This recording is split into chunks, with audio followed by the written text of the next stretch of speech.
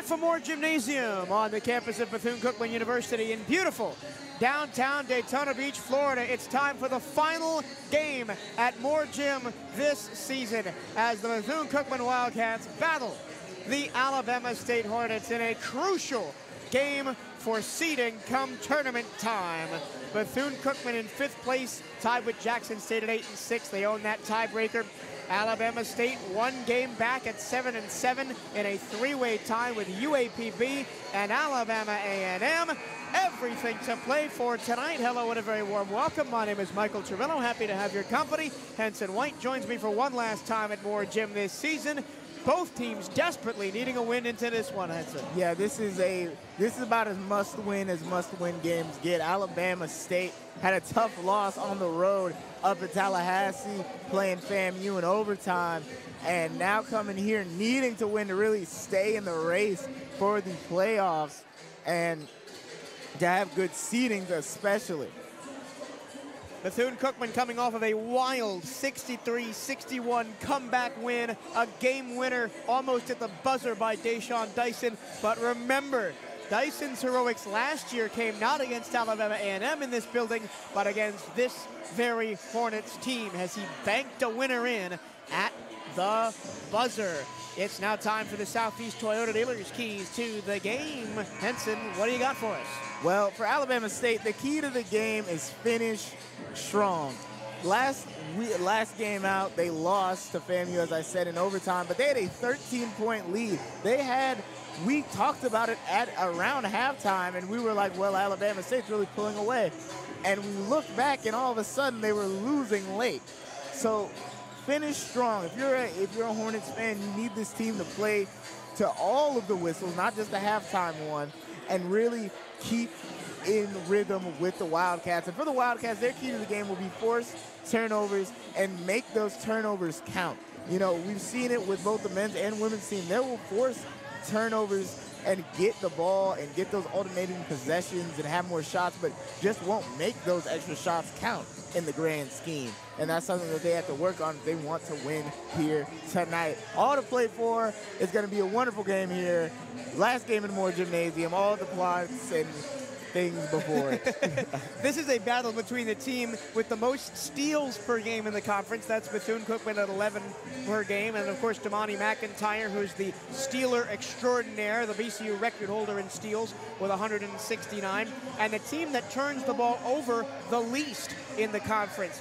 Alabama State only turns the ball over 11.4 times per game, a complete opposite of what we saw in the last game with Alabama State's women's team turning the ball over 25 times. Yeah.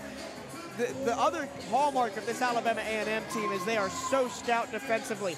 First in points per game allowed, first in field goal percentage against, first in rebounds and offensive rebounds. So it's going to be a tough task for the Wildcats if they want to not just stay with, but defeat this Alabama State team. Now, the Wildcats did beat Alabama State on the road up in Alabama back on the 2nd of the month.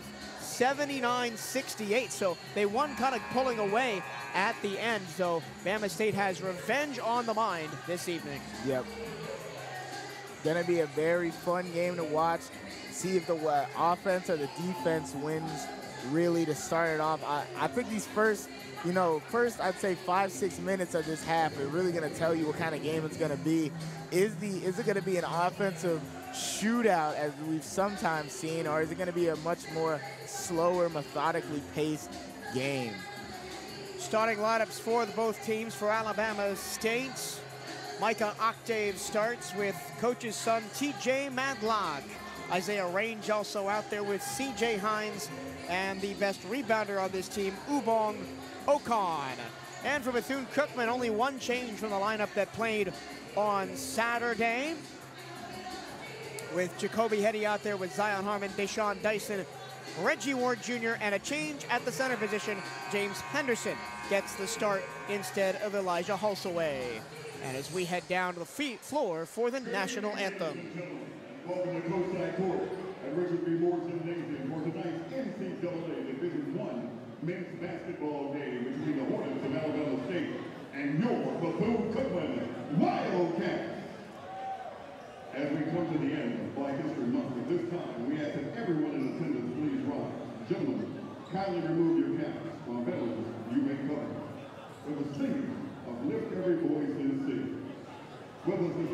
perform the Black National Anthem. Our special guests, Carl Van Richards, Shashia English, Monet Coleman, Bethany Brock, Joy Westbrook, Armand Lucas, and Joseph Ross.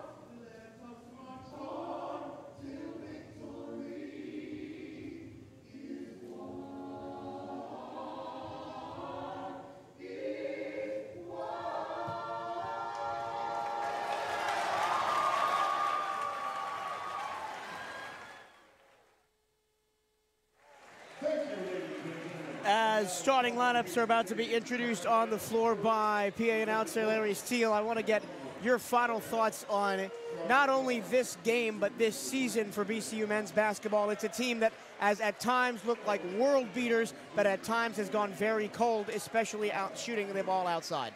Yeah, if you look at their overall record, especially in conference, games in which they don't score. I think I found this out a couple of games ago. I think it was not the Alcorn game, but either Texas Southern Prairie View game. If they're held under 70, 75, 76 points, usually they don't win. Now, obviously, they beat Alabama A&M last time out 63-61, but a good litmus test to see if the Wildcats are going to win a basketball game is if they can't get their offense going. And to your point, right, we had Coach Theus on the postgame show on Saturday, and he praised his team's ability to grind out a win in a low-scoring game, which is not what this team wants to do. They want a pace of play, turn the ball over, pick up the ball and run after rebounds, and space the floor offensively. And they have not been able to do that as frequently as they have earlier in the season, the last couple of games, as teams have learned that and adjusted accordingly. Yeah, I mean, they're a very hot, cold team, win, loss, win, loss, win, loss, win, loss, win, win, loss, loss, win. So if we're going by that record, we should win this game. But it's, you want to go in that tournament and you want to have, first of all, good seeding. You don't want to have to play Southern first. You don't want to have to play Grambling first or Jackson State. You want to play somebody, a little bit weaker to start out the tournament to heighten your chances of getting to that next level. So winning out these last couple of games would put them in a really good spot to at least, make a semifinal.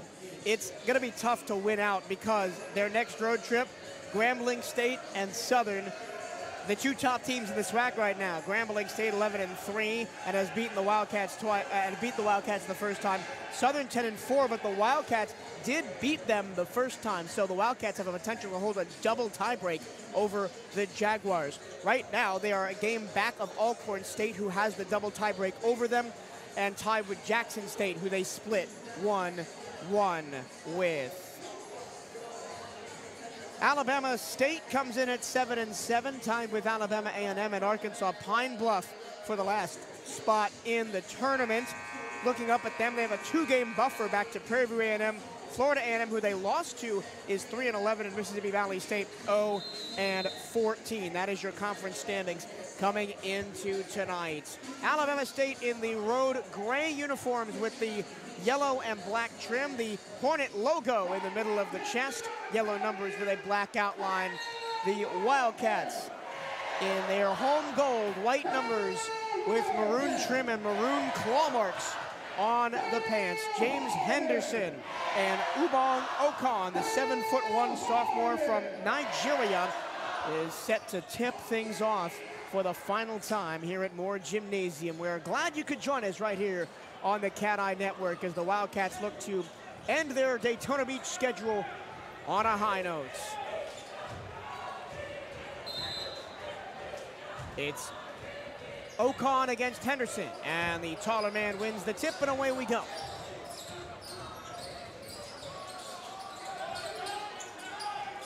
Alabama State really likes to move the ball on the perimeter, lots of ball screens. 3 from the wing, short, but the tip in is missed. A third opportunity for the Hornets. So the ball is batted out of bounds, and it'll stay with Alabama State. 3 looks and more coming on this opening attack from Micah Octave. Yeah, Dyson almost put it in for Alabama State. They're trying to get a corral that rebound, but did a good job. Catch and shoot from the corner. 3 is good, and Alabama State opens the scoring through Isaiah Range, who shoots 3-pointers at 25%. Big volume shooter, though, for them. Alabama State without the services tonight of Eric Coleman, the senior from Buford, Georgia, who was injured in the first matchup between these teams and has not seen the floor since.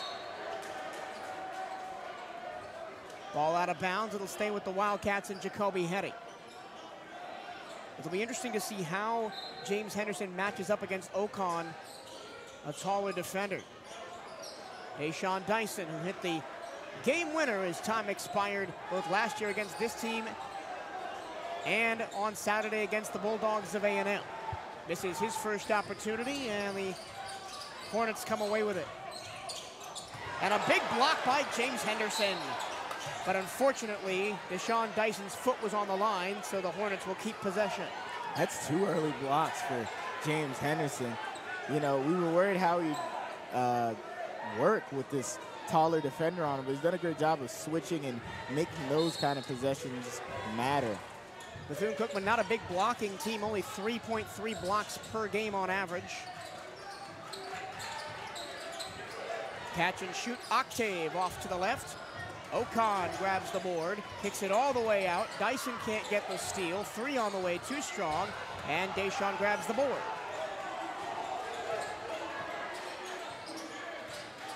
Big screen to get Dyson free into the paint, fading away. He'll go to the free throw line as he got hip checked by Octave. Correction, that foul goes on TJ Madlock, the top scorer for this Alabama State team and son of head coach Tony Madlock. Scores at 15.5 points per game. He's backed up by CJ Hines' 10. It definitely helps when your son is good at basketball, so you don't feel bad about playing him a lot.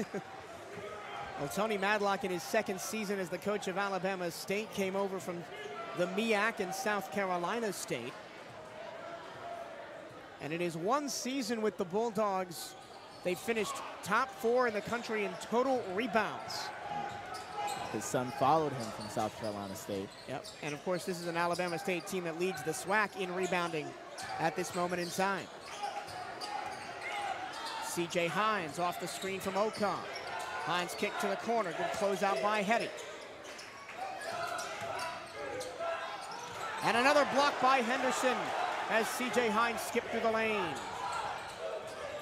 First touch of the ball for Zion Harmon, long pass to the corner. Dyson steps through and finds money. That's 3 early blocks from James Henderson and wonderful ball movement to get that open look for Dyson. Attacking the closeout. Tough catch for Okon, gets 2 defenders in the air. And foul on the floor, so no shot. And a good go against James Henderson. But for Henderson getting 3 early blocks before he picks up his first foul, that's a good confidence-building start for the sophomore out of Miami, Florida. Yeah, especially with the set, you know, as we've talked about, he is giving up a couple inches to Okong there down low. And now the referees talk about something. I wonder if they're discussing whether the inbound should be a baseline in or a sideline in, and we will go to the monitor for the first time today. Oh. No, we will not. Had a lot of that on Saturday. Really, the game had not much rhythm to it because there were so many reviews and stoppages. And then a miscommunication between Octave and Hines turns the ball over. The ball goes all the way down into the Wildcat locker room. Ball needed a couple seconds of rest there. First turnover of the game for Alabama State. A team that averages a SWAC lowest 11 turnovers a game. As Henson mentioned in his Southeast Toyota dealer's keys to the game.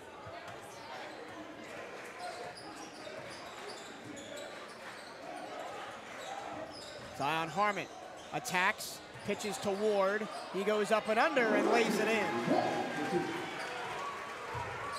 And that's the vision of Zion Harmon. Yes, we love his scoring, but we really also love the assists that he provides. Missed shot off the window and a reach-in foul against Zion. And already this Alabama State team showing their dominance on the boards, out-rebounding Bethune-Cookman 6-2. Yeah.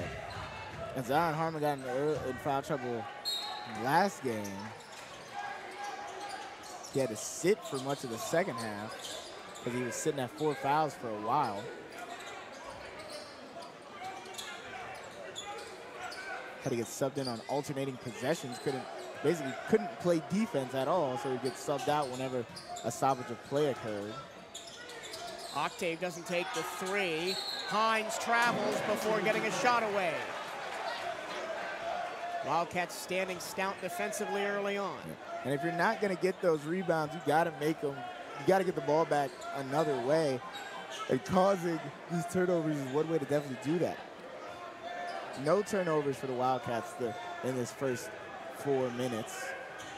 Token pressure showed by Alabama State. They'll drop back into a man coverage defense. Petty gets it back, screen and three, drains it. And again, good job by Henderson to set that screen to take 2 defenders out of the play. Octave tries to respond, short. And I thought Petty was gonna dunk that in the wrong basket. Jacoby, good defense by Octave to prevent him from going straight to the basket. And then Octave pokes it away. All the way down the lane for the tough layup. Doing a lot right and then just gets it stolen. Good job to not foul though.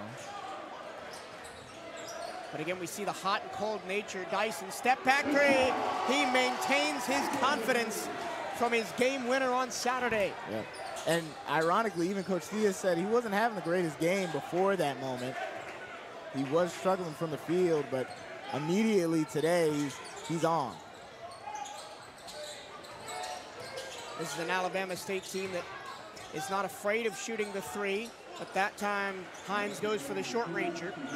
As a team shooting 27.6% from beyond the arc, Henderson and Hines get tied up. Play continues.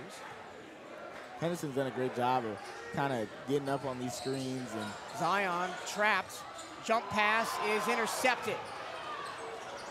And then a long pass for the cutting TJ Madlock and his first points of the game. And from 11-5 up, it's now 11-9. As Alabama State has hit 4 of their last 5 field goals.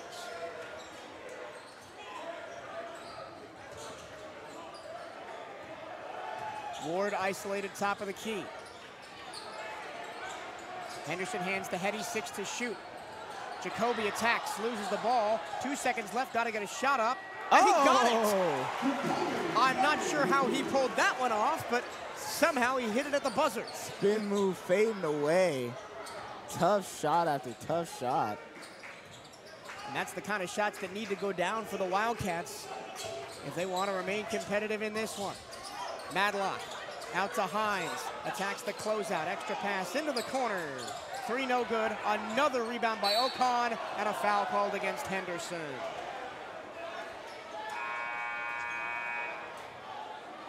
And we get the first media timeout before they go to the free throw line. Southeast Toyota Dealers is a proud supporter of Bethune-Cookman basketball. Visit your local Southeast Toyota dealers or exploretoyota.com today and take advantage of the deals on our full line of vehicles. And the 2024 Starry SWAC men's and women's basketball tournaments presented by Buick return to the Magic City on Wednesday, March 13th through Saturday, March 16th. As the league's top 8 teams on both sides look to bring home championship titles with 2 NCAA tournament berths on the line. This year's tournament is scheduled to be held in downtown Birmingham at Bartow Arena, with all 14 men's and women's tournament games set to be broadcast live on ESPN digital networks.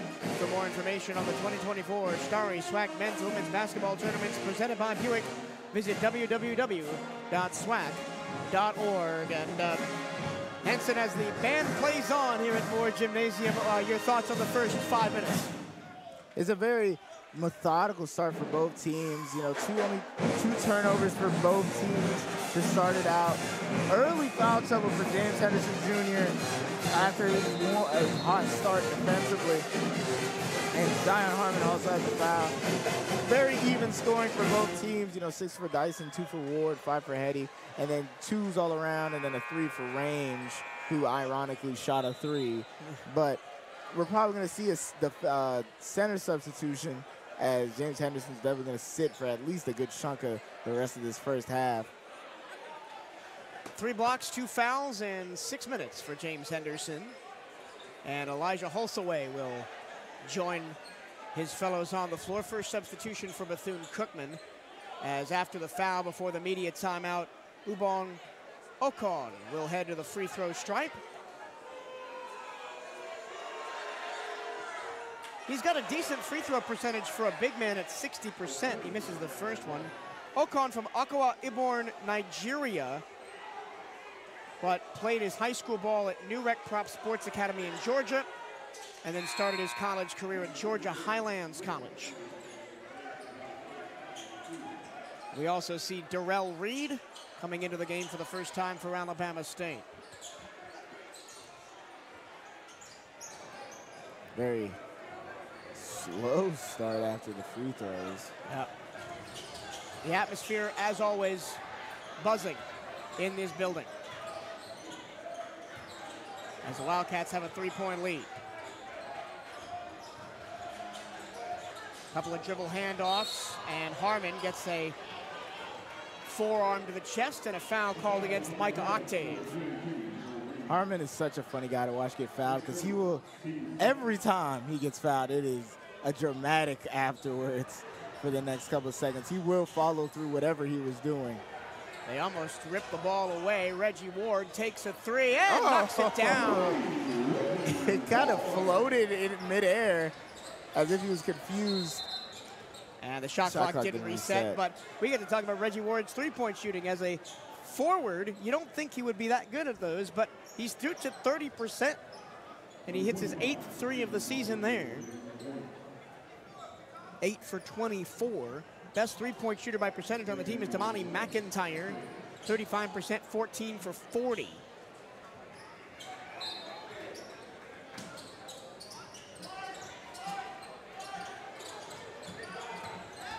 Dyson defending, and he cannot stop the downhill motion of TJ Madlock. But that's hey, his look. You know, if you're going to give that up, you know, don't foul. And he did a good job not to do that as the scoreboard doesn't reset. Oh, now it's getting every number in the book. Now that I think is the correct score. 16-12. Dyson on the baseline with 10 to shoot. Hetty, short, and a nice box out by just Stephen Walker to get the board for Alabama State. Doubling the Wildcats in rebounds right now. Deep 3, no good. And Hetty watches that sail out of bounds.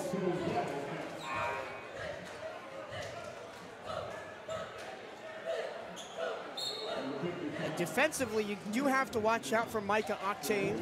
Has a steal in 25 of the 27 games they've played this year. Elijah Hulsaway on to play the center position. And he is wide open underneath, and he lays it in. Got scared for a second that one of the tallest guys on the court wasn't going to make that. Well, the crowd at Moore Gym has a love-hate relationship with Elijah Hulsaway, although he did have a really good game on Saturday. Here comes the screen. Madlock goes all the way and throws it to nobody on the backdoor cut.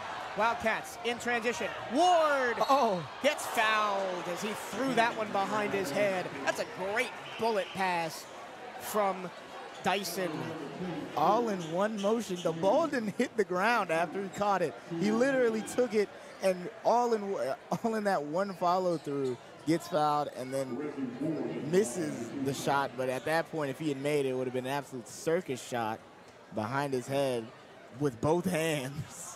This team is no stranger to circus shots. I mean, Zion Harmon is on this team. Reggie Ward from Riverside City College in Chicago, Illinois. One of a couple Chicago players on this team. Jacoby Hetty, another one. Deshaun Dyson, another.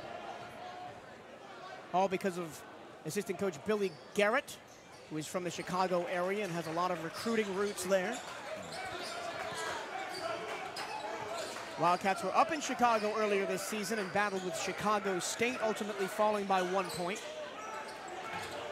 A team that is moving to a conference next year for the first time. Nifty move, but it's short by Sean Smith. Putback also no good. Chicago State, after being an independent, long pass to Hetty. He backs up to the corner. Will join the NEC next season. An audible ooh from the crowd as Hetty took that step back in. He falls away, and he almost runs out of the building after draining that one from 15 feet. As we hit the media, time out. The foul will go on Reed, but the Wildcats have come to play up 21-12. Not just a great rush album, but a fantastic scoreline for the Wildcats as well. The BCU Diamond Cats are back at Jackie Robinson Ballpark looking to continue their hot start to the 2024 season. You can catch Bethune-Cookman baseball this weekend as the Wildcats host Northwestern for a 3-game series at the Jack. First pitch of the weekend set for Friday, March 1st at 7 p.m. Tickets start at just $10. Can't make it to the park? Catch all the action live on youtube.com/CatEye Network. And the Wildcats are 7 of 10 from the field, and this is a team that often has long cold spells where they can't seem to buy a bucket. Not the case early on here. Yep, very hot start from the Wildcats. 8 for 10, 3 for 3 from the beyond the arc, and only missing 2 shots from the free throw line. They are literally on average right now about as bad from the free throw line as they are from the field as a whole. And, 5 assists, 5 rebounds, and those 3 early James Henderson blocks really helped them early on. Yeah. Now, 7 offensive rebounds for Alabama State, and 10-5 the rebounding margin overall is a concern for the Wildcats. Alabama State has 17 field goal attempts to Bethune-Cookman's just 9. Of course, if you're knocking down 7 of those 9, you're doing something pretty good. But second chance points already 4-0 in favor of the Hornets. Yeah. And again, we talked about it on the keys to the game. That's their way to victory, is through the glass. And it'll be an and-one scenario for the sophomore from Chicago. And the Wabash Valley College transfer Jacoby Hetty, the team's leading scorer at 15.7 points per game. Zion Harmon follows that up close behind with 15. And Deshaun Dyson, 13, the 3-headed monster at the head of this elite Wildcat scoring attack. Yeah, but sometimes I forget Hetty's only a sophomore. You got 2 more years of him here in Moore Gymnasium. Bit of a hand check from Harmon, no call on Smith. Here's Kendall Parker handing it off. And Amar Knox in the game for the first time, gets the switch from Ward. Very quick switches, great defensive start to this possession. 10 to shoot. They go to the outside, 3 on the way, airballed it, but it came right to Parker, whose layup is no good. On third opportunity, and finally Holsaway comes down with it. Zion looking to run. He was looking for that cross-course pass. He goes up to Hetty. Oh, and he couldn't throw it down. The pass was a little bit too far in front of him, and then the Hornets throw it away. I think they were so surprised that he missed the alley-oop that they weren't expecting the possession to come back to them so quickly. I think both teams would like to forget that the last 10 seconds ever happened and just move on. As DJ Carter Hollinger comes into the game, had a double-digit scoring night on Saturday on his senior night. Hetty fakes from his household. Harmon, nifty move. He takes contact, and he doesn't get it to go off the rim. Yeah. He was definitely probably looking for that foul call. Ooh. Little slip from Sean Smith. He maintains his dribble. And despite having 8 offensive rebounds, the Hornets are on a 2.5-minute scoreless streak. That's a Euro and score from Sean Smith. Not often you see that kind of a move from way out there beyond the free throw line. Yep. Euroing at the way back there and makes a tough little shot. Hetty just takes it. Ooh. Oh, he's hot. Oh, he's hot early on. Jacoby Hetty already has 10 points. Long 2, what a women's game 3, but. And this second unit on the floor for Alabama State has seen the BCU lead balloon to 10 points. Smith, oh, a fancy dribble and a nice finish as nobody was covering underneath. This game's gonna be wide open, I think, on both ends. Yep. And similar to the women's team, this Alabama State team is very deep numerically as well. Harmon fakes the pull-up, drives, gets to the lane, up and under, Holsaway gets the ball ripped away from him, wanted the foul. Odd man rush for Alabama State, Euro step off the glass and in. That was Amar Knox running the floor. And a quick 6-point swing back the other way for Alabama State. DJ throws it to Hetty. He takes a 3. Oh! The net was off its moorings, and it doesn't matter. He fixed it with that deep 3. Hetty's hot. Harmon seems to be hot as well. I mean, he's hot on the assist numbers. Yep. Dyson, rather. Harmon's got 3 assists already. Another Smith, slip. another slight slip on the floor. Maybe needs to check his shoes. Overhead pass. Parker battling with Zion, high off the glass, no good. Another triple offensive rebound possession for Alabama State. Make that 4 as just Stephen Walker puts it in. This is almost in the territory of unbelievability. And yet the Wildcats still have a 7-point lead. Dyson jumps in, gets the foul, and will go to the line to shoot 3 free throws. James Harden-esque on the move from number 11. Very funny. Sees the defender get up and just kind of, you could tell he hesitated at first and then went, oh, why not? And just goes into that shot, gets fouled. And now they're in the bonus. Yep, no. This is not the women's game. This is the men's game. Bonus starts at 7. We're doing those back-to-back can be confusing sometimes. 15 rebounds to 7 for the Wildcats. 10 offensive rebounds. Because of how well the Wildcats have been shooting, there hasn't even really been a chance on the other side for the Hornets. They've just been getting their boards all on their own. Dyson hits the second, and he's 1 of 2. Zion Harmon will sit, replaced by the sophomore Seneca Willoughby. And TJ Madlock is back in for Alabama State. They have missed his presence on the floor over the last couple of minutes, even though they did go on a quick 6-0 run. Dyson hits 2 of 3, and the lead is 9. Seneca Willoughby is going to have to play some big minutes down the stretch for this Wildcats team. Yeah. Potential point guard of the future for Bethune-Cookman. Around the rim it goes to Sean Smith. Ghost screen. And then Knox didn't take one from way downtown. He no looks it to Ocon, who two-hand jams it home.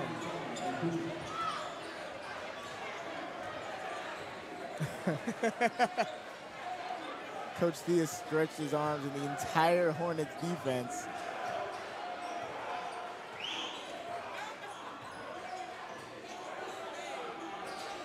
Willoughby throws it up, and it's a little bit too tall for DJ. Somehow he comes down with it. He takes the runner and hits it. Oh, my goodness.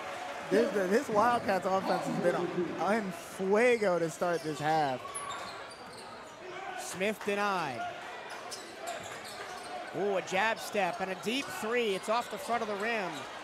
And a steal off a pass, but it's going to go right back to the Wildcats. BCU bailed out as C.J. Hines leapt in for the steal, but his momentum carried him off the court. Been very, very back and forth to start this game out. Nike is the official outfitter of the Bethune-Cookman Wildcats. Gear up on the newest BCU Nike gear at nike.com/Bethune-Cookman Wildcats. Make sure you are representing Bethune-Cookman University Athletics to the fullest. Buy the latest BCU gear online at the Bethune-Cookman online store. Go to bcuathletics.com and click on shop to find the newest BCU clothing and apparel. That's bcuathletics.com and click on shop. Jacoby Hetty has recovered from not the best of performances on Saturday. He has 13 points in as many minutes to start this game. 5 of 7 from the floor, 2 of 2 from 3. And this is why they recruited him to come to Bethune-Cookman for games like this. Yeah, he's been hot to start this first half, as well as Dyson. Reggie Ward's been solid as well. Carter Hollinger made that really tough shot, and Sway made that other layup. And the one thing, because right now, score 31-22, if you've been watching this game, you wouldn't think it's that score. You just were watching based on how teams have been playing. And that's because of all the extra possessions the Hornets have been getting on these late contest offensive rebounds. The one way that the Wildcats could really pull away is that they start doing better on the board. Obviously, the shot is there at the moment. If they can just get more shots up and stop allowing these second chance points, we could see a similar thing that happened with the women's game to the men's game. Wildcats currently getting out-rebounded 15-8 and 10 offensive rebounds for Alabama State. But they lead at 31-22 because the shooting early has been outstanding, especially from Jacoby Hetty. Double team turnover. That's the second time that Bama State's got a turnover off of that exact trap on the half-court line. Wide open for 3, Madlock. That's a training shot for him. Nobody was there to close out on that look. And now this trap is running.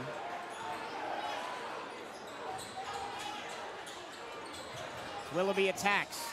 No look pass. DJ loses the handle, and it's out of bounds to the Wildcats. I believe that last was touched by Ocon, as Zion Harmon gets sent to check back in, as well as C.J. Hines for Alabama State. And the Wildcats have looked a little bit confused when they go to that trap. Yep. Ocon's played 10 minutes, tied for the most minutes in the game. And one thing I would do is try to get this guy in foul trouble, because obviously he's really affecting how they're doing on the boards. But not so much on the scoring front, but helping them defensively as the ball almost goes out of bounds. Harmon is... Goes baseline, reverse layup. I don't even know how he got out of there. I mean, Zion does Zion things, and we should be used to that by now. Madlock, jab step, tries to respond. Bottled up by Seneca. Octave got his shot rejected by Hulsaway. Heading the other way, and is fouled on a reach-in. Yep, non-Mac shooting. What a great shot blocked by Hulsaway. Didn't even have to get off of the ground, taking advantage of his height. Something that we want to see him do more. That's the tallest guy on this team, the sophomore out of Orlando. Next foul will put the Wildcats in the single bonus as Hulsaway goes up to collect. Zion goes to the screen. Holsaway back to the basket. He goes with the hook shot, and it's way too strong. More gymnasium. Madlock runs and has his shot rejected by Willoughby. Correction, that was Hines. Shovel to the corner. Seneca Willoughby traveled. And you thought that Willoughby may just take that shot. He was open in the corner. Yeah, just didn't work out there. Jab step does a little bit too much, ends up traveling.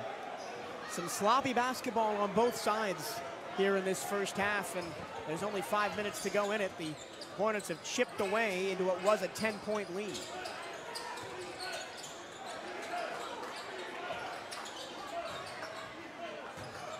Parker against Teddy.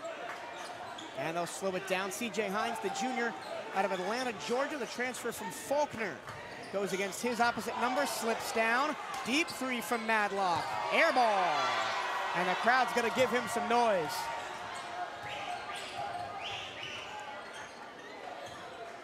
And now the Wildcats need to slow it down. A couple turnovers really costed them looks off of these miscues from Alabama State. They're really face guarding Zion. He makes a tough catch against Hines. Waits for the screen, 7 to shoot, goes to the pick and roll, and blocking foul and one! He didn't have his feet set. Woo! Holsaway got away with one there, but he will go to the line for a three-point play. Had someone open in the corner too. More Jim got real worried. A love-hate relationship is the best way to describe it here. And Coach Madlock is in the ear of the official, asking why that wasn't an offensive foul. Elijah Holsaway, not someone that goes to the free throw line very often. Only 35 attempts on the season as Damani McIntyre checks in for the first time, the third of the 3 players that celebrated Senior Day on Saturday. The all-time steals leader at Bethune-Cookman University. And Holsaway makes a three-point play.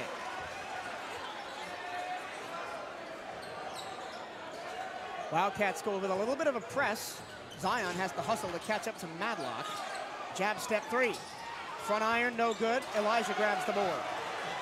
And that's what he's in there for, to grab those rebounds. Yep, especially when you have someone like Ocon, who's really gonna force your smaller players and smaller forwards not really able to get those boards over him. Zion, 13 to shoot. Goes pick and roll again. Oh! He went for the extra pass to the corner, and it'll be BCU ball. And the whole building said, well, why didn't you just do what you did last time? To be fair to him, he had an entire defender jumping into the lane that he was going to go into. And DJ was open on that last drive. But, you know, off-ball foul. I think that would take him to the bonus if it's on. They will. It's a 1-on-1. And it's on Kendall Parker. That'll be his first. This game has been faster than the Alabama A&M game overall, but still feels like it doesn't have much flow to it for either team. Yeah, it's been stop and go at certain points. Though it's been faster, we're already almost done with halftime after how much struggling we saw to get there against Alabama A&M. The Wildcats led by 8, but that had to come back from 5 down in the last 30 seconds to beat the Bulldogs on Saturday. And are putting in a decent first half performance with 4:12 to go, up 38-25. In a game that both of these teams need to win, sitting towards the middle of that conference standings, and a big 3 for C.J. Hines. Yep. That stops a scoreless streak of 2.5 minutes for the Hornets. Dyson tries to respond in kind, too strong. And Ocon there for the rebound. And a chance for a quick response from Alabama State. Hines, a deep 3 from straight on, in and out.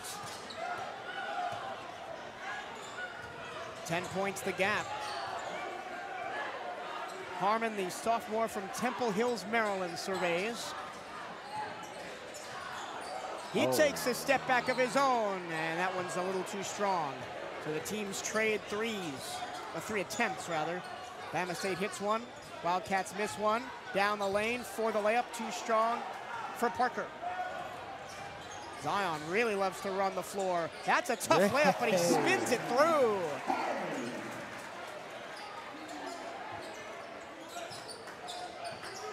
Harmon only his 4th point of the game, and a timeout on the floor as we head to, I believe, the final media timeout of half number 1. Stay up to date with everything Bethune-Cookman Athletics by checking out the Wildcats on social media. Give BCU Athletics a like on Facebook and follow the Wildcats on Twitter and Instagram at BCU_athletics. For the latest on BCU basketball, follow at BCU Hoops on Twitter and Instagram. And I know we said it in the last game, but I want to plug it again. The great people at the CatEye Network team behind the BCU Hoops accounts. You want to be following them. The recap videos are top tier. The behind-the-scenes content is elite. So thank you, Eli and Gino and everybody who heads up that organization. Makes our jobs so much easier. Provide us with all that extra content. Yeah, make us look way cooler when they do all those highlights packages and use our calls and such. But ironically, that time I came at a perfect time for Holosway, who was asking to come out of the game. Obviously, he's been guarding, face guarding Akobe for much of this game. 11 minutes played. Has had a decent outing so far. 4 rebounds, 5 points. So. Yeah, and I think Holosway may get a ton of minutes today. If he is the guy that can challenge Ocon for those rebounds and prevent some of those 2nd and 3rd and 4th chance opportunities for Alabama State, he may just see the floor until he fouls out or gets tired. Yeah. Because outside of him at 7 feet, the Wildcats really don't have anybody that can jump with the 7-1 Ocon. I mean, you've got James Henderson at 6'9", and then DJ, who sometimes can play the 5 at 6'6". You've also got Yusuf Tamara at 6'9", who has played limited minutes this season as a transfer. And he did, Tamara, play on Saturday and had one of the highlights of the game versus the Bulldogs with that no-look dime to Zion Harmon on the baseline. Yeah. And reminder, I mean, we often talk about this Wildcats men's team. We forget how young it is in a lot of places. Zion Harmon's only a sophomore. Hetty's only a sophomore. Willoughby's a sophomore as well. Reggie Ward's a junior. Tamara's a sophomore. DJ's a senior. Womack, who hasn't played as much as a sophomore. And Holosway is only a sophomore, as well as James Henderson Jr. So this team will only get better next year, though it will miss DJ and Damani. And look out. McIntyre almost got a steal, but it kicked off of his leg and went out of play. Speaking of Yusuf Tamara, he is in the game right now, matched up against Darrell Reed. No Ocon on the floor right now. Isaiah Range has also checked back in for the Hornets. Here is Range with that 3 early in the game. A defender falls down. His teardrop shot is short. And DJ grabs the miss. Long pass ahead, looking for Tamara. He finds him, but his momentum carried him out of bounds. Was in a position where he couldn't really get his footing down and just try to keep it in. Catch and shoot, bang for Micah Octave. A 33% three-point shooter brings the gap back to 9. It's been fluctuating between 13 and 7 or 8 for the better part of the last 5 minutes. Wildcats slow it down, set up the triple screen for Zion. Catch and shoot. McIntyre short on the 3. DJ flashes through for the rebound. He puts it back up, and off the heel, it's no good. What? It's tipped in by Octave. An own goal for Micah Octave, and the basket counts. And Madlock down the lane, no good. Tamara wrestling with the rebound. Darrell Reed actually gets it and a foul. But so we had a wedgie in the first game. Now we have an own goal in the second game. Moore Jim is going out with a bang this season. In all of my 18 years of watching basketball, I don't think I've seen an unintentional tip without pressure. Because it would have been one thing if we had a player down there with him. I've never seen a defensive player uncontested tip the ball back into his basket. That is a new one. That is one for the history books, folks. This is Reed at the line. It's been a very interesting first half of basketball. And he sinks the first one. Darrell Reed is a redshirt sophomore from Hammond, Indiana. Last year at Bama State, his first year at college. Only averaged 1.8 points and 1.6 rebounds in 4.6 minutes a game.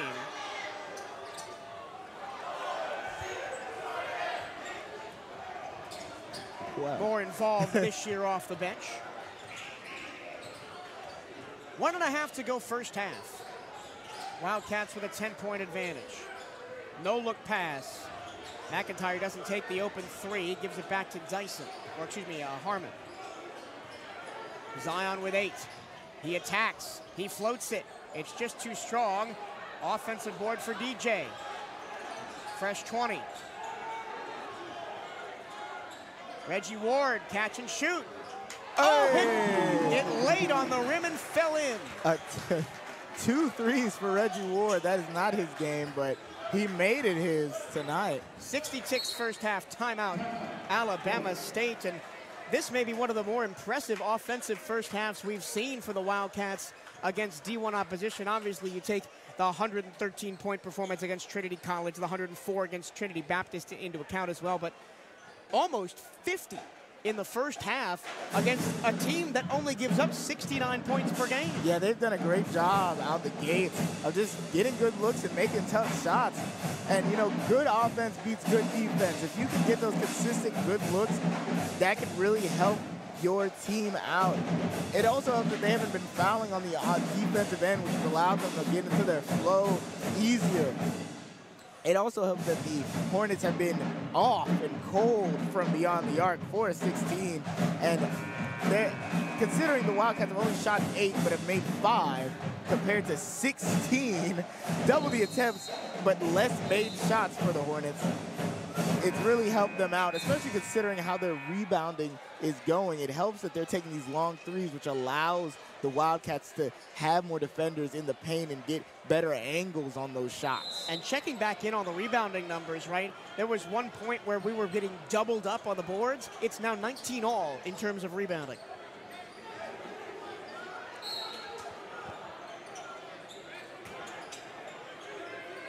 Hines to inbound, and away we go. Amar Knox controls.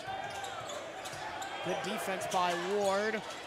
Up and under, and fouled is TJ Madlock. He's such a wizard with the ball, especially in one-on-one situations. Stop and go, takes the shot, barely could see the basket from where he was and gets fouled.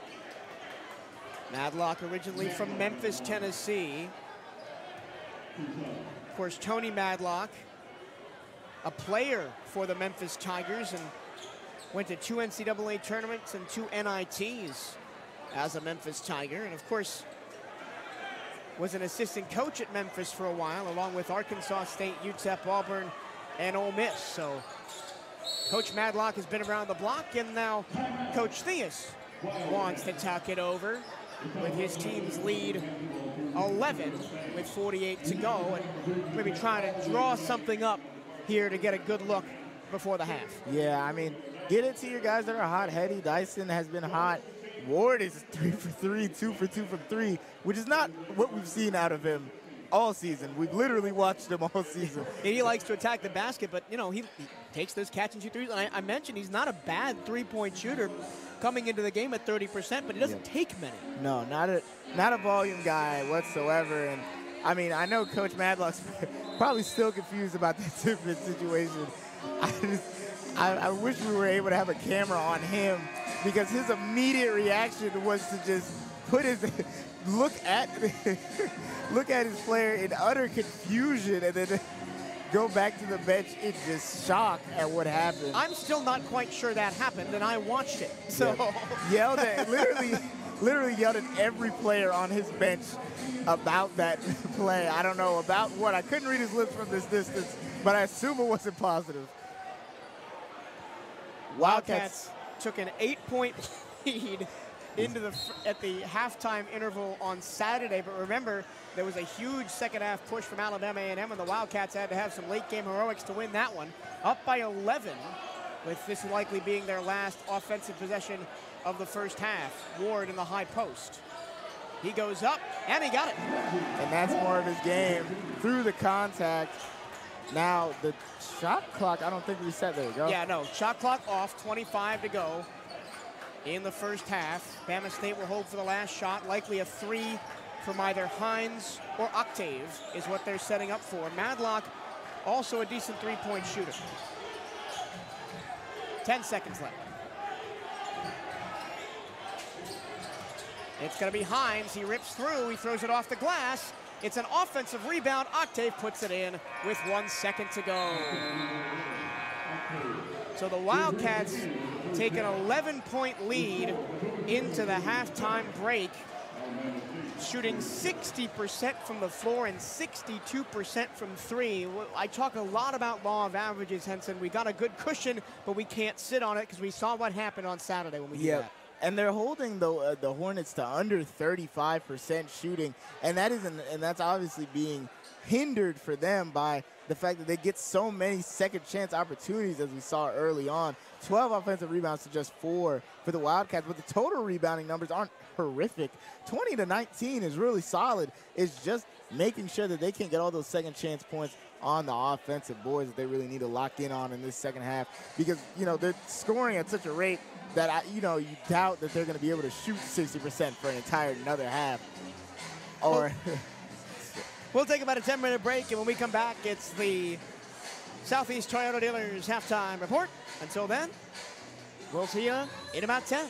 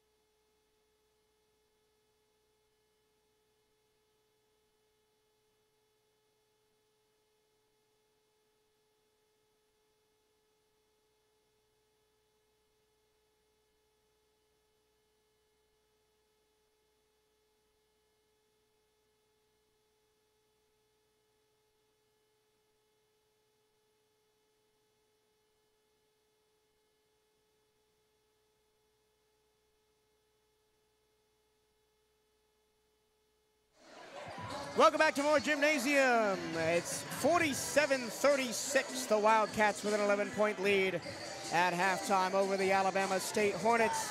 It's now time for the Southeast Toyota Dealers halftime report. Let's get to those individual scoring numbers. First for Alabama State. Madlock leads the way with 9. Octave has 7. Smith 6. Hines 5. Range 3. Knox has 2. Walker has 2. Ocon has just 1, despite the fact that he leads the team in rebounding with 4, and Reed has 1. For Bethune-Cookman, Hetty has 13 to lead all scores. Ward has 11 on 4 of 4 from the field and 2 of 2 from beyond the arc.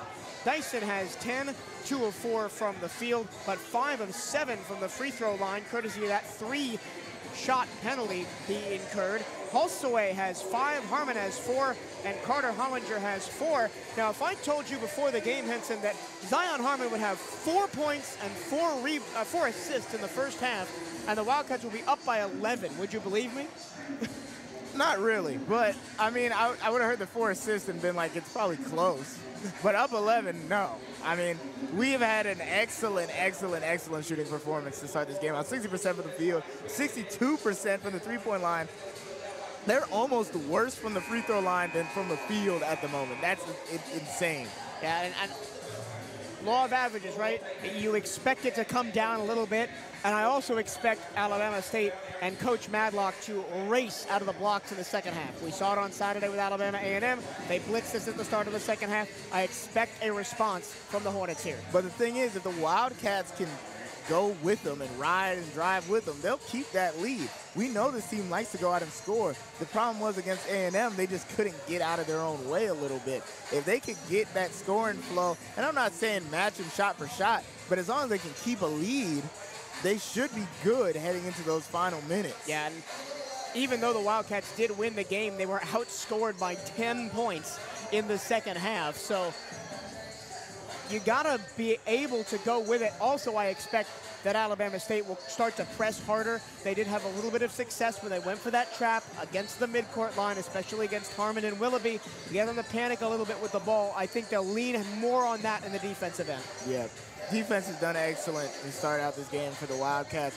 And if you looked at the score, you'd probably think maybe the roles were reversed. Maybe the Wildcats were one of the best defenses in the SWAC, and the Hornets were one of the best offenses just because of how excellent they've held them. 4 of 16 from beyond the arc. I mean, 25% from there, 35% as a whole. If it wasn't for the rebounding woes on the offensive end, this game would probably be a 20-point lead for the Wildcats. Well, the Wildcats, again, not the best rebounding team in the SWAC. They're 8th in total rebounds per game and 8th in defensive rebounds per game. And they're going up against the team that is 1st in rebounds and 1st in offensive rebounds. You have to expect some sort of lopsided score there, but they're only getting out-rebounded totally by 1, but on the offensive glass, it's 12-4. Second chance points, 9-5. That's not as big of a gap as you might have thought with those rebounding numbers. Alabama State's only turned the ball over 3 times. BCU's turned the ball over 5 times. Got to keep those turnover numbers down because the Hornets don't turn the ball over that much. Points off turnovers, 10-6 in favor of the Hornets. Points in the paint, 20-18 in favor of the Hornets. And really, it's just been that 3-point shooting and shooting from the floor in general that has given the Wildcats the lead. Yeah, just great shooting. I mean, it's funny because we saw as it was happening, we were like, oh, that, thinking, oh, that shot's not going to go in. But those tough shots kept going down. And we've seen it happen to both the men's and women's teams. Sometimes the team will come in here and they'll just make those tough shots. And it's like, good offense beats good defense. If you can make that shot, you make the shot. You know what I mean? So it makes it harder on the defense especially without fouling, because it's like, man, what else can we do other than foul? Speaking of fouling, only 5 Wildcat fouls in that first half, and James Henderson Jr. is the only one with more than 1 foul. He picked up 2 fouls, 3 blocks, and 1 assist in 6 minutes of play and did not see the floor outside the first 6 minutes.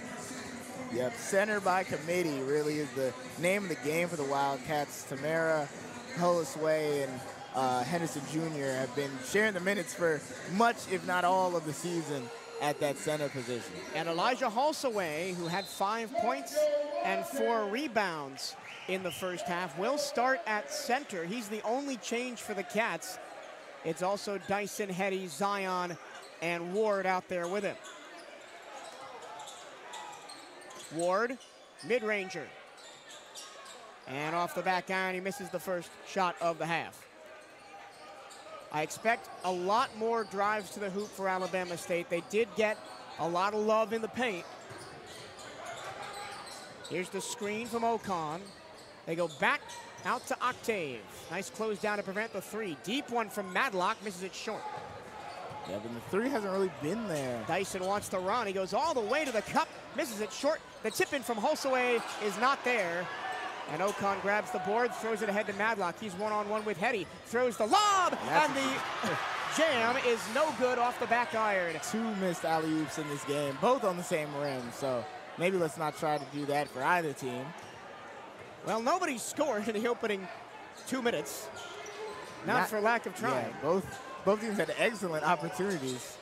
Harmon gets a reach-in foul called against Isaiah Range, and that's the first foul of the second half. It's an interesting setup on that last play, right? They do the triple screen across the top of the key, and then Zion ghosts it and goes left and doesn't take the screen. Yeah, but I think that's Range's 3rd foul. I have to wait for it to come across our ticker. He sits, though, regardless. Yep, his 3rd. Harmon on the wing. He gets the screen from Halsaway. He splits a double team. He fakes the pass, and he misses the layup. Still both teams scoreless in the second half. And if the Wildcats are going to win this game, it's going to have to be done on this end of the floor. Yep. They've done a good job to start out outside of that one possession where they probably should have given up some points. Mismatch. Halsaway matched up on Knox. Knox gets the defender to slide past him and rolls in the first points of half number 2. Did a decent job of trying to help there, did Halsaway, without going in too hard and fouling him. But, you know, sometimes you're just going to give up those. And the Wildcats have slowed the pace way down as Harmon walks across the time stripe. They go to Ward. Defender falls down, blocking foul. That's the second time we've seen that almost charge, but the feet just barely not set. Reggie Ward took one dribble and just ran straight at him and bowled him over, getting that blocking foul call. The Wildcats are scoreless, as we said, to start this half out.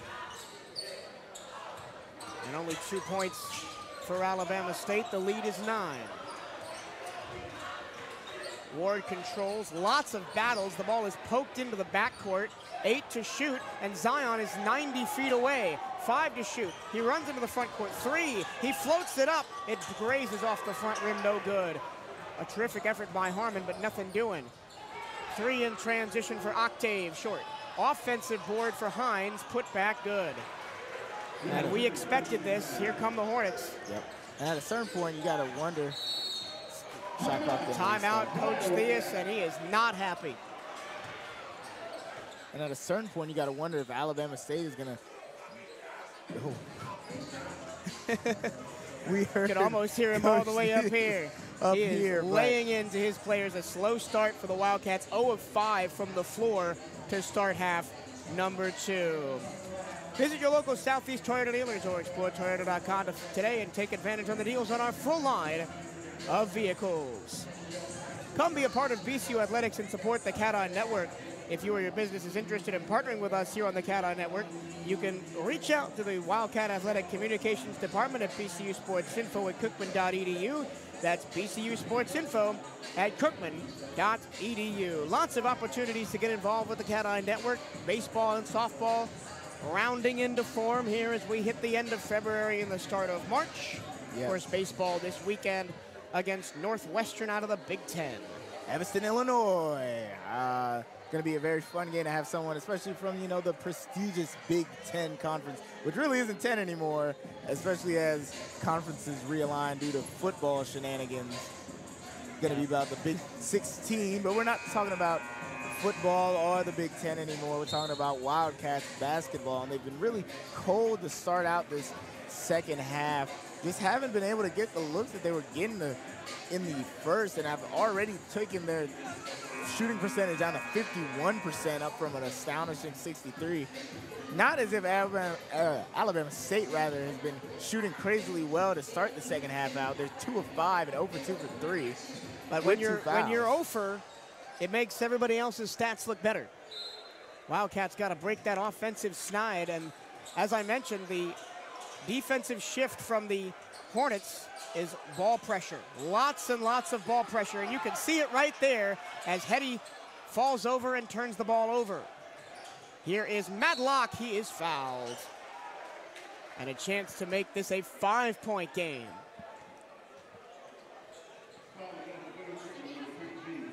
And the Wildcats are going to have to come up with a solution pretty quickly against this aggressive ball pressure from the Hornets. Yeah. Madlock misses on the first. On the season, he is 76.9% from the charity stripe.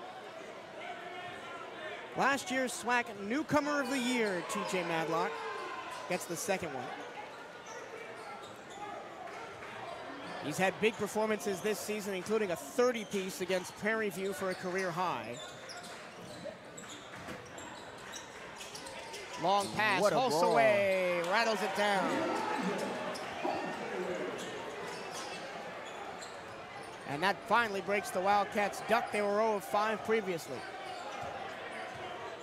Hines against Harmon. Hines, the junior out of Atlanta, the transfer from Faulkner, kicks to Octave, wide open three, too strong. Another offensive rebound for Ocon, and he is fouled as the ball was poked away. Another issue for Bethune-Cookman is you got to stay out of foul trouble, especially with your center rotation as small as it is. Yeah. And Henderson already having 2 fouls. 3 from the corner short. Hulsaway tips it, but just straight out to Knox. And it's a 4th chance on this possession for the Hornets. And as I said earlier, I'm not 100% sure why Alabama State is still forcing these threes when they've gotten so much luck in the paint. Ocon puts the ball on the floor. Reggie Ward says, "I'll take that." Well, that might be part of the reason. The defensive intensity of the Wildcats down low. Dyson behind the back, step back, James Harden style, no. And those tough buckets that you mentioned the Wildcats were hitting in the first half just have not been falling here in the opening couple of minutes of the second. Tip in, no good. Another chance, and Ocon will go to the line. And Reggie Ward picks up his second foul as DJ Carter Hollinger comes in. Carter Hollinger timed for the team lead in assists with Hulsaway as we hit the first media timeout. Southeast Toyota Dealers is a proud supporter of Bethune-Cookman basketball. Visit your local Toyota dealers or explore Toyota.com today and take advantage of the deals on our full line of vehicles. And if you're Coach Theus right now, what are you drawing up, especially offensively, to try and get off this slide? Yep, you got to get it to your players that really haven't gotten a chance in this second half. Hetty, other than that turnover, really hasn't touched the ball. Reggie Ward hasn't really got a good look either. It's just a struggle offensively. Harmon hasn't been, his usual self to start it out. At least scoring-wise, he's been great playmaking-wise, 5 assists. But you just got to figure out, get it to people who are going to, try to refresh the offense a little bit, as the Alabama State halftime team talk obviously worked pretty well for the defensive side of things. 1 of 7. And you got to provide off-ball help, right? If they're being trapped on aggressively, somebody's got to come to the ball and give the guy being trapped a chance to pass it out. Yeah. They can't just play iso ball if they're going to be pressured like that. The off-ball movement will allow for that iso ball to actually start working again, because teams will be you force them to be so focused on all that off-ball movement that now all of a sudden you call that iso, and now they're looking, oh, well, there might be an outlet pass or a backdoor somewhere that they have to worry about. Octave will go to the free throw line. Second trip of the half for the Hornets. They were 1 of 2 their first trip. Wildcats still have not gone to the free throw line with almost 5 minutes gone by in half number 2. And Henson, we talked about it a lot. This is setting up to be a very similar game to the A&M game on Saturday, where the Wildcats had a good first half and an offensive rebound of a missed free throw after some craziness. Octave open for a 3, got it. So how many extra possessions is that in the last, 2 possessions? Probably about 6, 7. Zion drives, now he's trapped, gets it to DJ. Back to Zion, fakes the 3, escape dribble, now takes the 3, short. And Hetty can't secure the board. And the Wildcats 0 for 2 from 3 and 0 for 8 from the floor. Oh, sorry, 1 for 8 from the floor. Their only bucket being a Hulsaway tip-in. As cold as you can get. Nice drive and kick. The extra pass for 3. And it's a 1-point game. 49-48. All the momentum to the visitors. Dyson, step back baseline, yes. And the air has gone completely out of this building. Yeah, a very hard shift in allowing this Hornets lead to kind of storm. Rather the Wildcat lead to kind of get erased. Now you're only looking at a 3-point lead. Catch and shoot for Hines with a defender in his face. And the Hornets pressure all the way up the floor.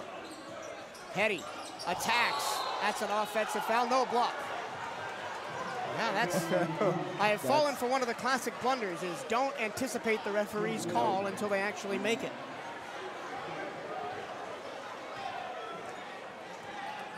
Third foul on the Hornets in the half. The Wildcats made that separation in the first with the second unit for Alabama State on the floor, and crucially, Ocon off the floor. Dyson against Knox, falling away, no. Hetty wrestling for it underneath, puts it back up, a third opportunity, a fourth, finally falls for Hetty. And that's a look for the Wildcats like the Hornets have been getting all game. Some that they're not used to, especially to start this game out. Just getting those second chance opportunities as Alabama. Now the crowd start getting behind him. Madlock, mid-ranger, no. Ocon in a war down low, and he gets the foul called on him. It's against Reggie Ward, his third.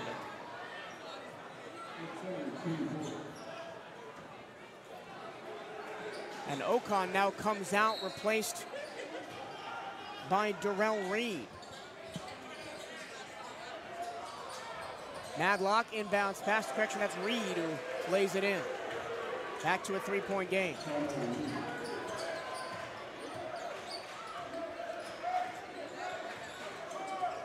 The game in the second half has slowed to a snail's pace. As Coach Diaz is trying to explain the play to his players. Long 3 from Harmon. Long rebound, battled and won by DJ somehow, and it's poked out by Octave, and the Wildcats maintain it. Every board feels like the Great War between these two teams. And right now, the battle is being won by Alabama State 32-27. Yep, the law of averages, as you said earlier, is really affecting the Wildcats, 47%. But they haven't been getting the best looks. I mean, that Harmon shot certainly isn't high percentage, even as good as he is. Ward, 10 to shoot. Hetty top of the key, now 7, takes a moonshot off the rim. And the Wildcats are just settling for these low percentage deep threes, not penetrating the defense, not attacking, especially with Ocon on the bench. Yeah. And Alabama State with a chance to tie it up here. Oh, how quickly the tables turn. Kick to the corner. Smith And a foul called as Smith lost the ball. Wildcats already with 5 fouls called on them, so 2 more puts the Hornets in the bonus. Still 12 minutes to go in the game.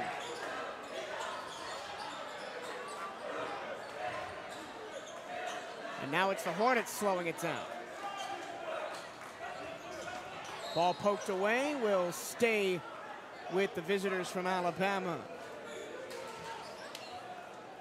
Sean Smith wearing the headband, the junior out of Louisville, Kentucky.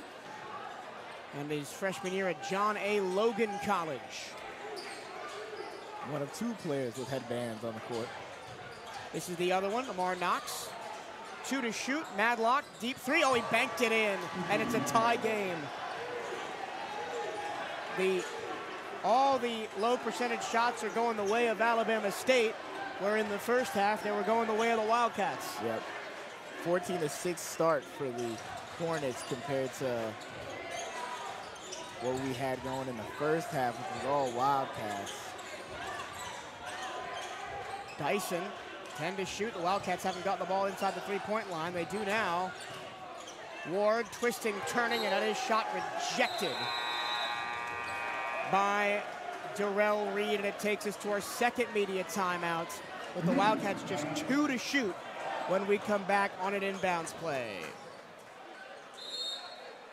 The 2024 Starry SWAC Men's and Women's Basketball Tournament presented by Buick returns to the Magic City on Wednesday, March 13th through Saturday, March 16th, as the league's top 8 teams on both sides look to bring home championship titles with 2 NCAA tournament berths on the line. This year's tournament is scheduled to be held in downtown Birmingham at Bartow Arena, with all 14 men's and women's tournament games set to be broadcast live on the ESPN digital network. For more information on the 2024 Starry SWAC Men's and Women's Basketball Tournament presented by Buick, visit www.swac.com. And let's take a look at some of the stakes, right? We look at the conference standings. Bethune-Cookman, 5th place right now at 8-6 with a tiebreaker over Jackson State. Then Alabama State, Arkansas, Pine Bluff, and Alabama A&M all at 7-7 for those last couple of spots. Prairie View A&M 2 games behind them. So really it's going to come down to Bama State, Pine Bluff, and Alabama A&M to kind of determine those last couple of seeds. And if Bethune-Cookman isn't careful, they could fall all the way down. Because remember, they have such a tough schedule the last 3 games. Grambling State and Southern, and then FAMU to close it out. Yeah, I mean, the important thing for them is to win this game. You know, you have the 2 best teams in the SWAC coming up. You know that. You then have to go on the road to play your bitter rivals in a game that, if you don't play well here, could really mean, do you have anything after to look forward? 2 seconds to get a shot up here after the media timeout for the Wildcats. It's Dyson from the baseline, falling away, and it's a shot clock violation as that caught nothing but air.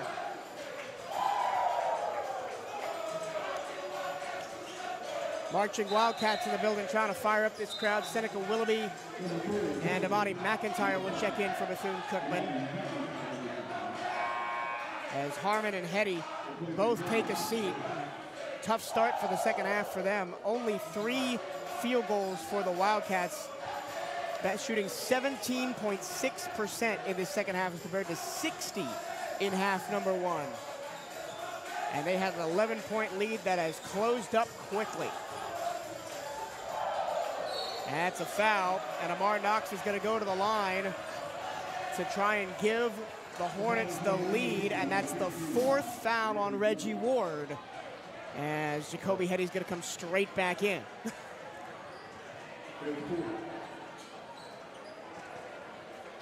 Isaiah Range has 3 fouls for Alabama State. He is currently not on the floor. Nobody else has more than 2 on both sides.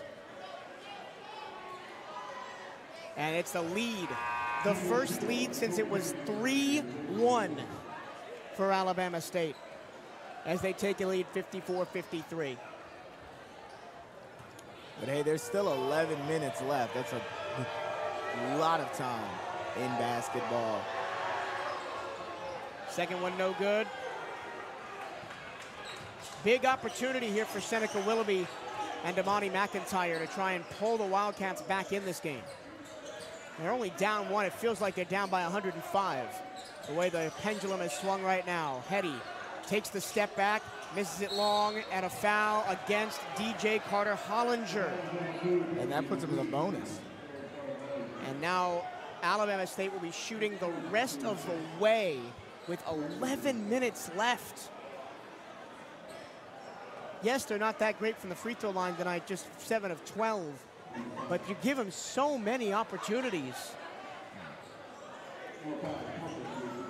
Free throw shooting kept the Wildcats in the game on Saturday. And it may be the reason that the game goes the other way tonight. Wildcats scoreless over the last 2 minutes and 55 seconds. Darrell Reed, the Indiana native, sinks the front end of a 1-and-1.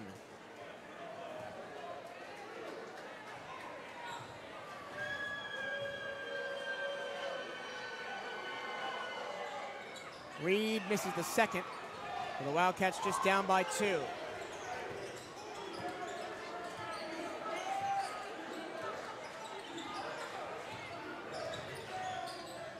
Nowhere to go for Willoughby.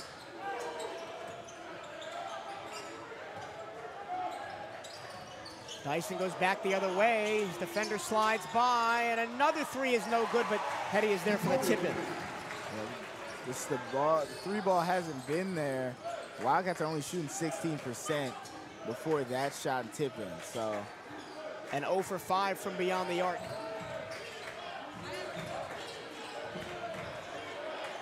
Sean Smith runs the point, and the ball goes off a foot. It's a steal for McIntyre. He finds the trailing DJ for the chin. And maybe that's what gets this Wildcats crowd fired up, is a steal from McIntyre and a timeout called by Coach Madlock, and he is laying into Sean Smith, who carelessly turned that one over and led to the odd man rush the other way. Yeah. A couple of very animated coaches back to back from both Alabama A&M and Alabama State games. Yep, and then the Wildcats back in the lead, 57-55, and I think the Wildcats will take a back-and-forth game down the stretch, because that means that they've gotten their offense in some kind of rhythm. But, of course, it's the senior, his last home game in this building, comes up with his 170th career steal as a Wildcat.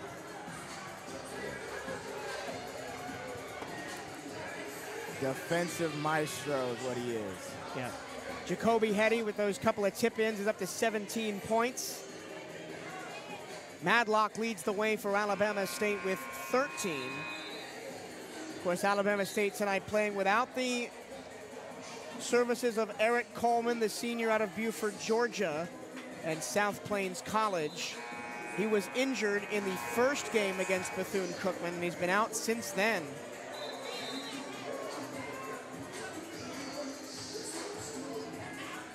And it's going to come down to, as so many basketball games do, Henson, who hits the clutch shot, who makes the clutch steal.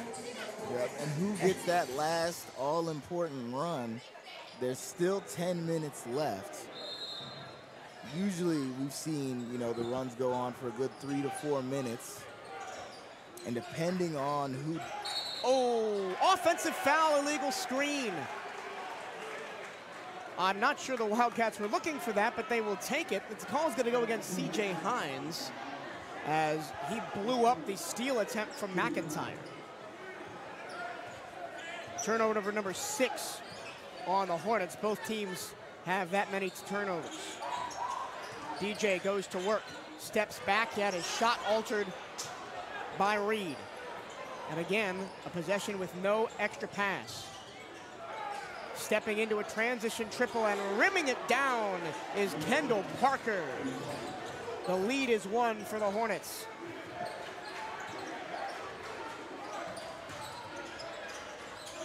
McIntyre in all kinds of trouble, but DJ bails him out. Hits a little spin cycle in place. Didn't really have anywhere to go until DJ cut. Did a good job to not, lose the ball or do something stupid with it.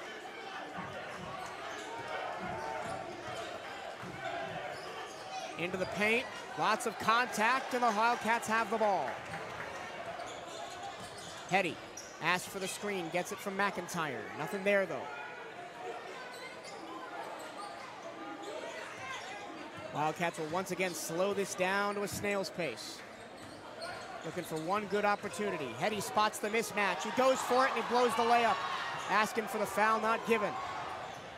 Transition opportunity for Knox, no good. Hetty down the floor. He's one-on-one with Octave. Throws it up behind his head and gets the roll off the glass. Through tough contact. Makes a circus layup. Kyrie Irving-esque layup there. And again, he's asking for the foul as well. Didn't get it. All the way to the baseline goes Knox, hounded by Dyson. Octave, defender in the air, mid-ranger, drops it in. As the teams trade buckets. Back and forth we go, 8 minutes left. A win for the Wildcats would see them go to 9-6 in conference play, and a game in hand for the 5 seed in the tournament. Dyson, turnaround jumper, too strong. Nobody in a gold jersey contests the layup. No. DJ tried to, but got boxed out so well, he just went back on defense. Cats by 1. Alabama State, if they were to lose this game, would fall to 7 and 8, and a block by Seneca Willoughby. An unlikely defensive stand for him. Dyson gets the feed, goes up and under, oh, but he missed it. The ball's loose on the ground. The long arms of Hetty get it. Hetty spins, throws it up, and he gets fouled. This game has been topsy-turvy over the last 25 seconds, and Hetty is helped to his feet by his teammates as we hit the under-8 media timeout. The Diamond Cats are back at Jackie Robinson Ballpark, looking to continue their hot start to the 2024 season. You can catch Bethune-Cookman baseball this weekend as the Wildcats host Northwestern for a 3-game series at the Jack. First pitch of the weekend is set for Friday, March 1st at 7 p.m. Tickets start at just $10. Can't make it to the park? Catch all the action live on youtube.com/CatEye Network. Nike is the official outfitter of the Bethune-Cookman Wildcats. Gear up on the latest BCU Nike gear at nike.com/Bethune-Cookman Wildcats. And make sure you are representing Bethune-Cookman University Athletics to the fullest. Buy the latest BCU gear online at the Bethune-Cookman online store. Go to bcuathletics.com and click on Shop to find the newest BCU clothing and apparel. That's bcuathletics.com and click on Shop. And after this media timeout, Henson, the Wildcats are going to the free throw line for the first time in this half. Yeah. Already 8 free throws for the Hornets. I mean, that for this past couple of minutes, the refs really had swallowed their whistle for both teams. No one was really getting a call. But, you know, after a lot of tough drives, get a free throw opportunity here for Dyson. And they'll be looking and needing to really score these to kind of get the flow back, get the blood pumping for the offense. Once again, thank you to those of us joining us on the CatEye Network for our final home basketball broadcast of the year. Whether you've been with us the whole way throughout the season, a fan of an opposing team, or just someone who likes college basketball, we appreciate your patronage all season long. You can subscribe to the CatEye Network on YouTube for all things Bethune-Cookman University athletics. It'll be Jacoby Hetty to the line. He's got a game-high 19 on 8 of 14 shooting from the floor, 2 of 3 from beyond the arc, and a game-high 8 rebounds. So 2 more boards for him, and he's in double-double territory.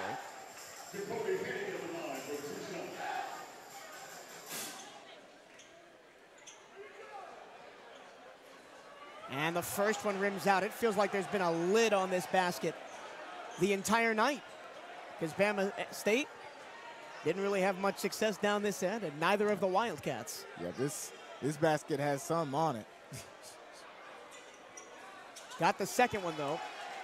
Wildcats stretch their lead to just 2. But they have forced 2 consecutive Alabama State turnovers.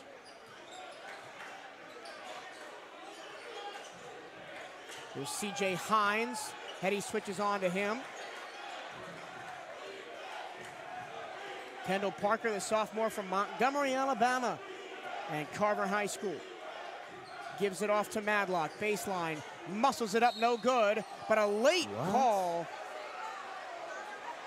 as the gym and Coach Theus in particular is incensed. They're gonna get McIntyre for his second foul and send Madlock to the free throw line. Oh, and a little afters between Willoughby and Coach Madlock is all the way on the floor past the coach side court logo. Between Willoughby and pretty much the entire Alabama State team. Madlock, the junior, preseason second team All-SWAC, SWAC newcomer of the year last year. Set up to be potentially the talisman of a team that is making a SWAC championship push both this year and next year. Gets 1 of 2 from the line. Ron Harmon's back on the floor. Reggie Ward, remember, a crucial piece of this Wildcat offense. 11 points, but 4 fouls. He's been on the bench for the last 5 or so minutes. Harmon dances. Harmon drives, he kicks, Willoughby, 5 to shoot, back to Zion. He fakes. He gets into the paint and he scoops it up and it hits the rim and is no good. It's out of bounds and the Wildcats will control it with 20 fresh seconds on the clock. Last touched by Madlock. And I think the first and second halves have been to each team, how each team wants to play. First half was very Wildcat-centric, very up-tempo, a lot of scoring, a lot of back and forth. Second half, much more defensive, 25 to 15. And a good chunk of those points for the Hornets were on threes because they're shooting only 44%. But they have 4 threes in the second half. They throw it up the lob, and Hetty was being held, so he will go to the line. Got blocked in midair. Can't really do that. I think Coach Theus is arguing that that should be an intentional foul. And it's not even going to be a shooting foul, as the Wildcats will have a baseline in. I'm not sure how that one works. Yeah, because if a player was in the air and it wasn't, you know what? All right. DJ, one-on-one, gets his shot batted out of the air by Reed.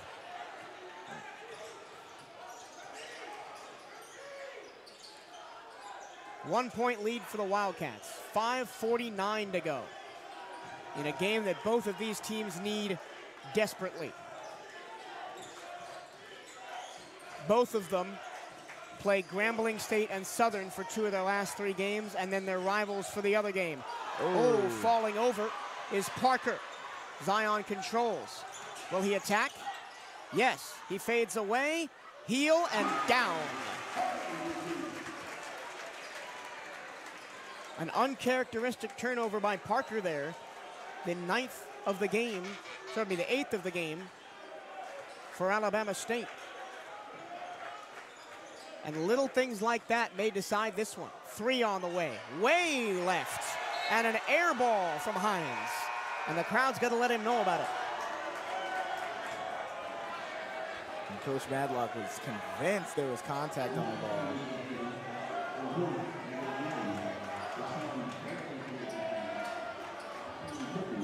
Isaiah Range back in for the Hornets. He has 3 fouls. Does the senior from Cedar Hill, Texas, and the transfer from Tarleton State. Carter Hollinger, top of the key. High on Zion, screen and 3 and short. Madlock sizing up Dyson. He'll give it to Knox. Another Memphis native on this team. Knox fades away and an out. Unlucky. Been a tough game for both teams. And neither team has consistently hit that mid-ranger. The clock ticks down under 4:20 to go. Still a one-possession game. Hetty with 13. Now with 10. McIntyre the other way. Harmon with 5. Harmon drives, puts it up, off the glass, no good. And are they gonna say it's a shot clock violation because it never hit the rim? Yes. And I think they're gonna review it. Nope, just immediate timeout. So that's a tough one for the Wildcats. They've done that a couple of times in this game, right? Where they just kind of wait too long to trigger their action. Yeah, you just had the ball, you have all that shot clock, and though 30 seconds seems like a long time, when you have to get it across the court and then you have to set up whatever you're doing, it kind of goes way quicker than you expect it to, and that's why we end up with Zion Harmon having to take that tough shot. Wildcats coming up next. They go to Southern, a game they won here in overtime all the way back on the 15th of January, and then they go to Grambling State, a game they lost here by 10 that same weekend, and then they'll close it out in the Florida Classic at Florida A&M up in Tallahassee on the 9th.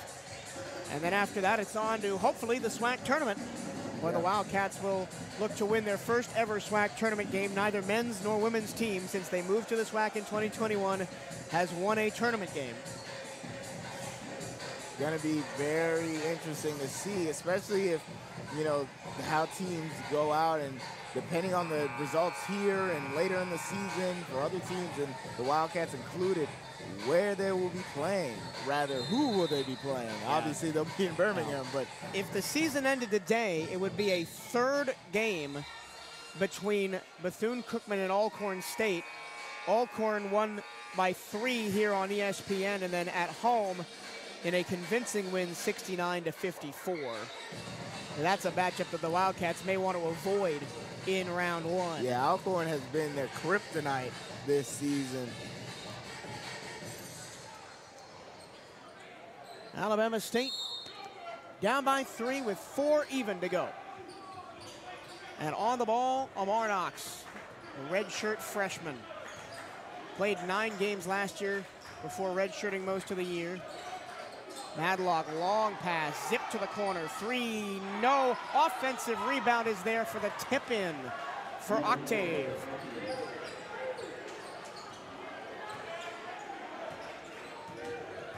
This one is going to come down to the last seconds, and it may be who gets the ball last has a chance to win.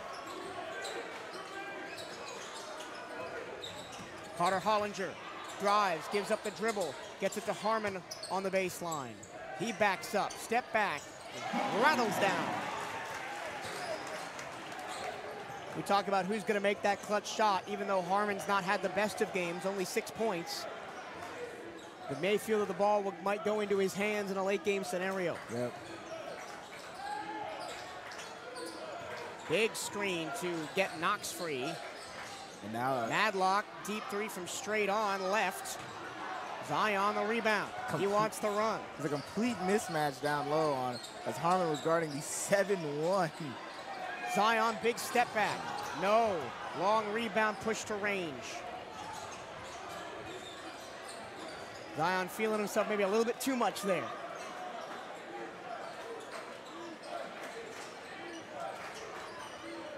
Madlock just holding it at the top of the key. Trying to help his dad's team to a much-needed win. Kick out. Knox, deep triple, too strong. And Hetty secures the board, his 10th of the game, and it's a double-double. Yep. For Jacoby. A very fast end of game scenario considering how close this game is. We're already under 2 minutes. It's only a 3-point difference. Hetty pulls up, got it.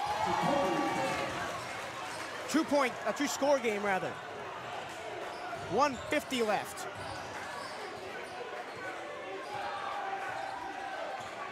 Looks like they want to call a timeout, and they do. The Wildcats 2 big buckets to go up 2 scores, one by Harmon, one by Hetty. It's the top 2 players all season long. You got to go to your top guys in crunch time, Henson. Yeah, I mean, the ball went to who you'd expect it to go to. Hetty and Harmon, who both make those tough shots and make them matter. We've really seen in the second half this kind of shift away from the offensive rebounding that made it so hard and kept Alabama State in the game in that first half. And Ocon's been out there, but he's been sort of a non-factor, not because of anything crazy defensively. The Wildcats have just done a better job of getting those rebounds. I will check second half rebounding here shortly. But Hetty and Dyson both team lead with 34 minutes. Just 30 for Madlock is the lead for Alabama State. Much more rotated team. Tamara only played 8 minutes. James Henderson only played 6. And Holosway played 17. Second half, Alabama State has outscored Bethune-Cookman 27-21. And they've out-rebounded the Wildcats 22-20. But the Wildcats have 9 offensive rebounds in the second half to the Hornets 7.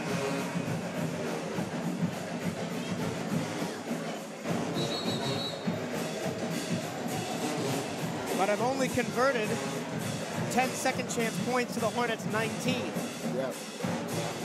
So 19 of their 27 points have come off of second chance points in the second half. And that's their game plan. Crash the glass, get extra looks.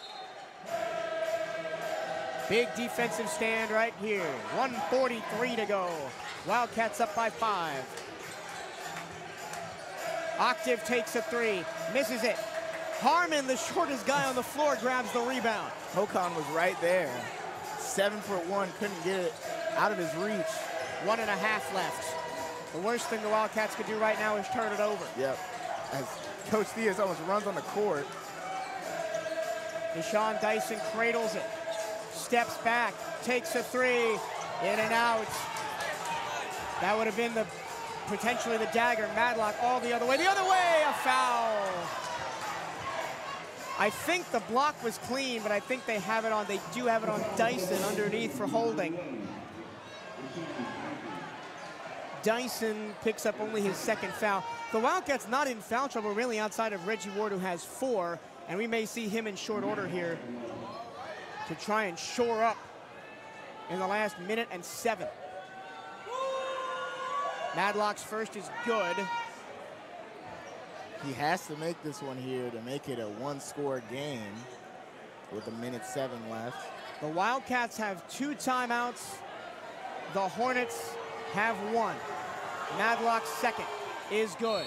3-point game, timeout Bethune-Cookman. 1:07 left.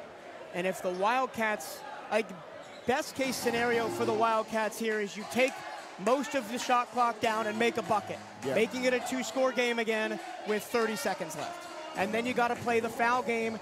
And the Wildcats have not been great at the free throw line tonight, under 70%, but the Hornets just 61% from the foul line tonight. No one's been good from the free throw line tonight. You know, you got 1:07 left. Get the ball down court. Try to take as much time off for your possession as you can and get a good look. You don't need a 3. You're up 3. You just need a solid look here. And then, depending on how much time is left, if you can get a defensive stop or they make a 2 on the other end, then you get fouled, and then you foul. I would say this for the Wildcats. They have to get the ball into the paint or at least beyond the free throw line. They cannot have another possession where one of the guards walks around for 30 seconds and takes a long 3. No. Like, the ball has to move. You've got to force the defense to commit. Get open looks that way. It has to be what happens here on this possession. And if you're going to take that long 3, set it up.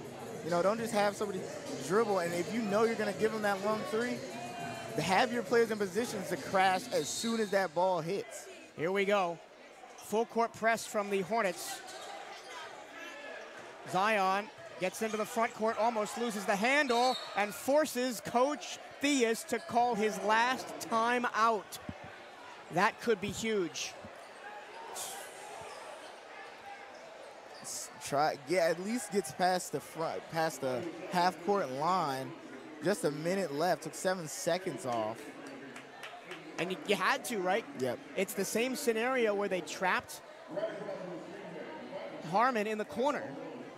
And he's turned the ball over a couple times tonight when faced with that pressure. The only thing he really could have done, he didn't have somebody over there to help him. So the only thing he could have done was maybe throw it off of a defender, and you don't want to risk that in this clutch of a situation. So just call that timeout. You have it for a reason. You got to hope that you get this score now on this possession, though. Now you really can't afford to go down. This is the most important possession of the ball game right here. Wildcats up 3, 60 ticks exactly left on the clock. 60 ticks left in Moore Gymnasium this season. We've started with volleyball all the way back in August, and we are here now on February 26th, 2024. After tonight, the gym goes dark until volleyball picks back up again with the start of a new calendar year. You only have one chance to make a lasting impression in front of these fans, and whatever happens in the next 60 seconds will likely be what the fans in the building right now remember about this team going forward. Yep. Will it be clutch shooting here later? Will it be another situation where a cold streak really hampered a good Wildcats performance in that first half? Got to get the ball in here cleanly. They do to Dyson. The ball is pressured. Harmon will drain the clock. 16 on the shot clock, 50 on the game clock. No timeouts for the Wildcats. 1 for the Hornets. Zion attacks, dribbles, goes left. Dyson goes to the paint, had his shot blocked. I think the shot was blocked. 35 seconds left, 3-point game. Madlock controls it. Timeout Alabama State, and they take their last one. 6-second difference, shot clock to game clock. The building wanted a foul. It was not forthcoming. They got a good look. Yeah, got the look they wanted, but just couldn't convert it. You know, that's that interior defense. That's that, you know, best in the SWAC defense going right there. Just absolutely stopped him at the last possible second. And he really did it at the last possible second, because if that ball started dropping in, that would have been goaltending. Yeah. So the Wildcats up by 3. 30 seconds left. Neither team has a timeout. So now, if Alabama State gets a 3, the Wildcats will have basically no time to run down the floor and put a shot up, because they used their last timeout in desperation.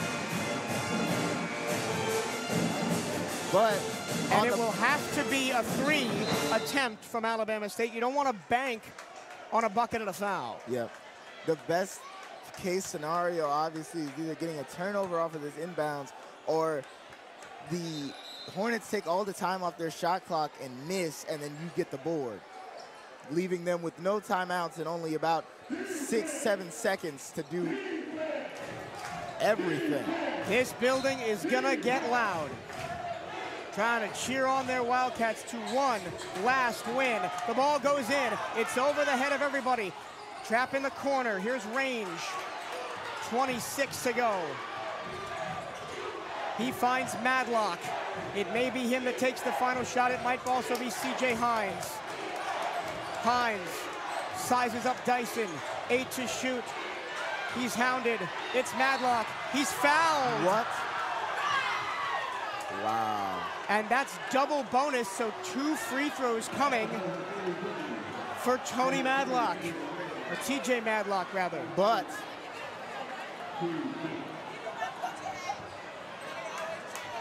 now the Wildcats, even if he makes both, will be up 1 with 10 seconds left.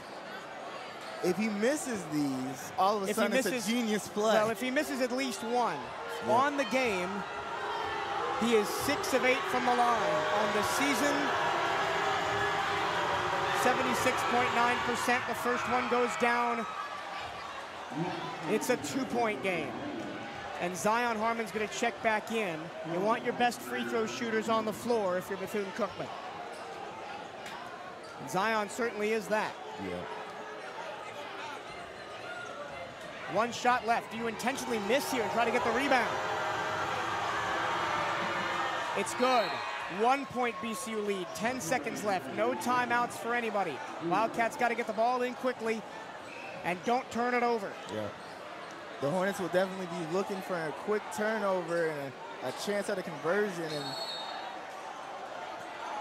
here we go. It's Zion. He's trapped. He's fouled. And it is going to be a 1-and-1 because it's only the single bonus. And that's, you know, that early, not getting the drive they needed early. And those foul calls really are going to matter here. Is now, you know, obviously it's a 1-and-1. Now they get the best rebounders in. Ocon is in, Range is in. But the important thing to note is they don't have time. Because on a miss, you cannot allow the Wildcats to get the ball back. The Wildcats won't even attempt it. It's a 1-and-1 for Zion. He got the first one. 2-point game. Can't teach clutch. And now Hetty will go in for the minuscule chance of maybe grabbing a board. Or a tip in or something of that nature. It's good.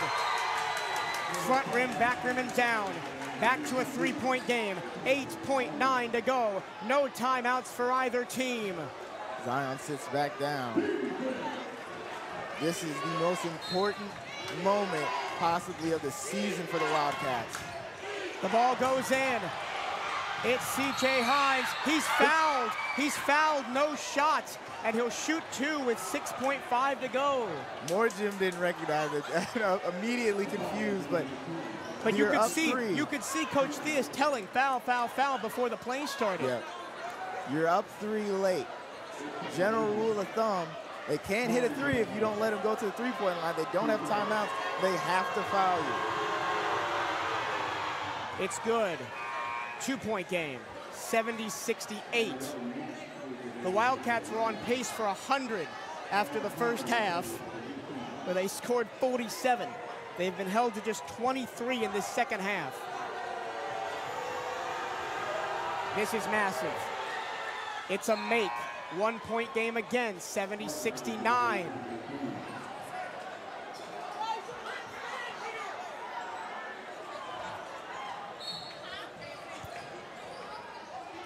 They got to get the ball in. Harmon makes the catch. He is fouled. Okay. A minute to get fouled. 5.2 seconds left. And again, Zion Harmon steps to the free throw line. Wouldn't want to be in his shoes. And it's a 1-and-1 again, because that's only the 8th team foul on Alabama State. Lots of substitutions going on. And they're really partially using these substitutions as a partial timeout to plan stuff with their team. Now their team has one. Good. On the first, the sophomore from Temple Hills.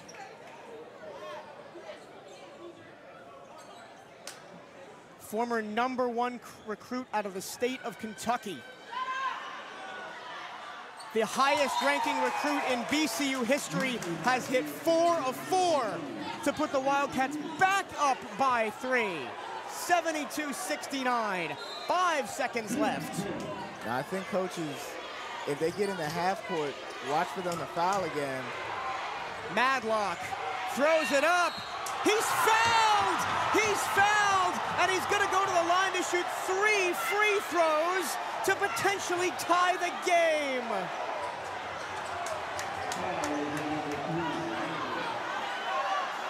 Unbelievable.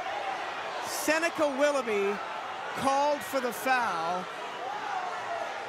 on TJ Madlock. Look at it on the monitor. Okay. All right.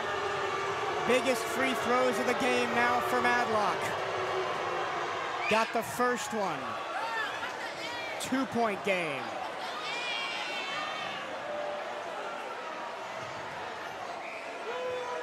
Alabama State clears out.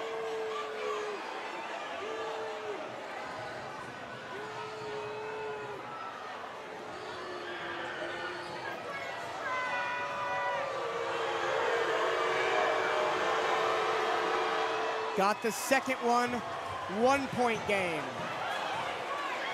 Madlock to potentially send us to overtime.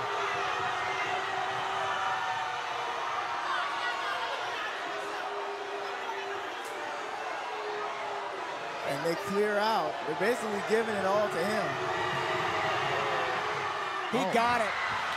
72-72. 1.5 left. Neither team has a timeout.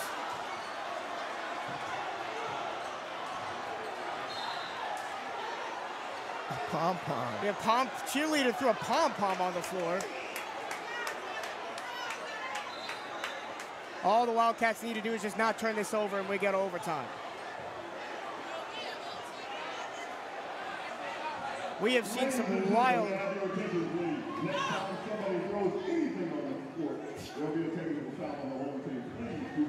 Wow.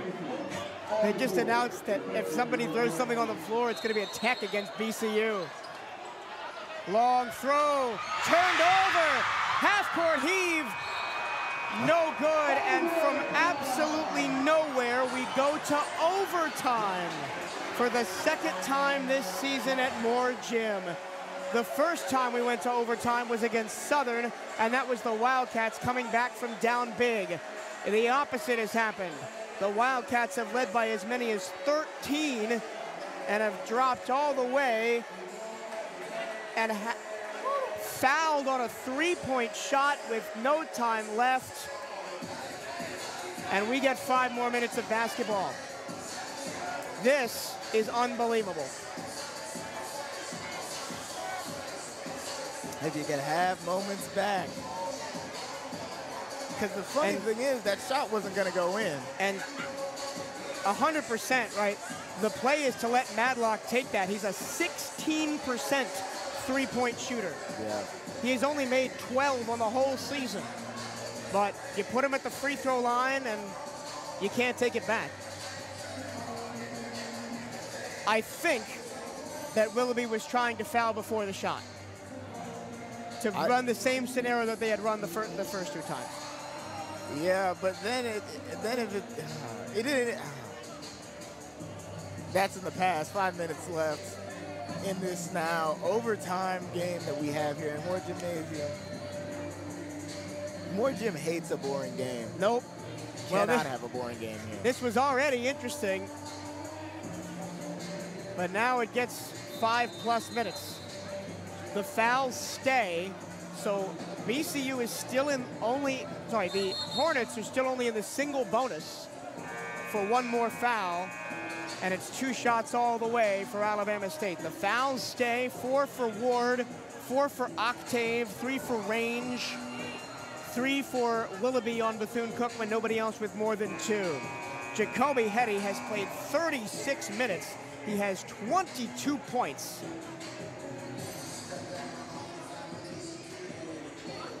The Wildcats have been outscored in the second half, 36-25. A carbon copy of Saturday's game against Alabama A&M, except that the Wildcats hit the last shot, and in this one, the Hornets hit the last shot. Alabama State wins the tip, 5 minutes of free basketball. Madlock tries a 3, short. Rebound so important. And DJ Carter-Hollinger gets the first one. Reggie Ward is set to check back in. He sat for most of the second half with 4 fouls. Now back-to-back overtime games from Alabama State. Could feel the effects of that in this overtime period. Alabama State was up by 16 against Florida A&M. FAMU forced overtime and in and out from DJ. And eventually won it. That was back on Saturday in Tallahassee. Range steps into a 3, got it. The first lead goes to the Hornets.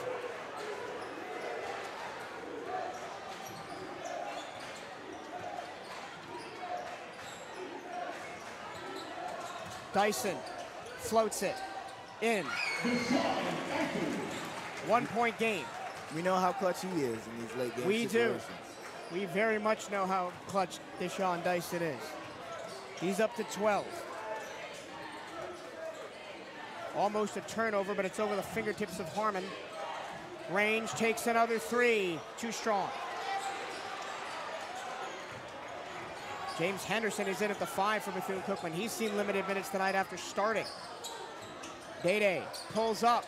Got it! Dyson 2 for 2 in the extra period. Both teams have been granted one more timeout in this overtime.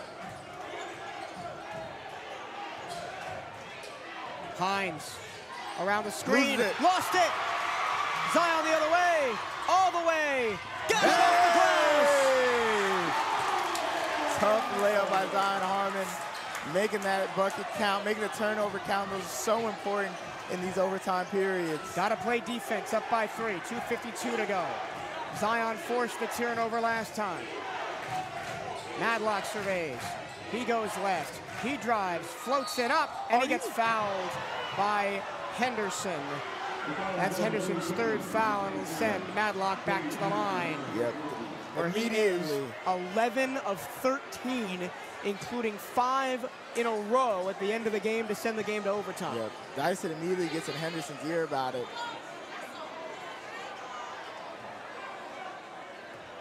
And Coach Madlock is talking to Ocon. First one is good.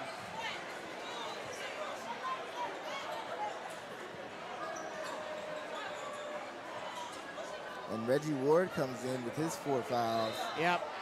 It'll probably be his game until he fouls out, although the Wildcats do not have a true center on the floor right now, with DJ Carter-Hollinger at 6'6" playing that role. Both are good again from Madlock. 13 of 15. And it's back to a 1-point game. Amar Knox checks back in. He'll replace Range.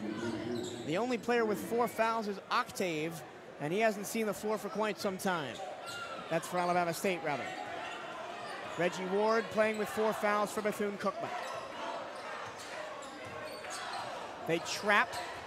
Dyson dribbles through, back to Zion. He looks at the rim from 30 feet out. He goes to his left hand, he's fouled, and he got it one! And one for number 1, Zion Harmon, making a tough late bucket with the opportunity to put the Wildcats up 4. Harmon was nowhere in this game offensively early on. He's up to 14, and he also hit 4 clutch free throws down the stretch.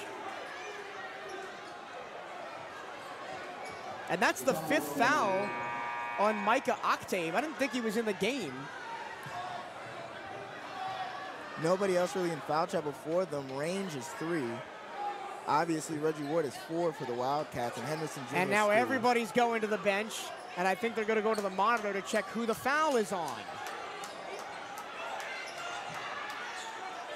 And this just heaps pressure on Zion Harmon now as he awaits his and 1 free throw with the Wildcats up by 3. Remember, both of these teams play the top 2 teams in the SWAC, as 2 of their last 3 games, the Wildcats go to Southern and Grambling State.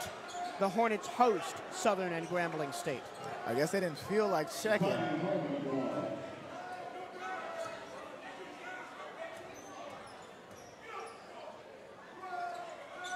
Zion continues to be good from the free throw line.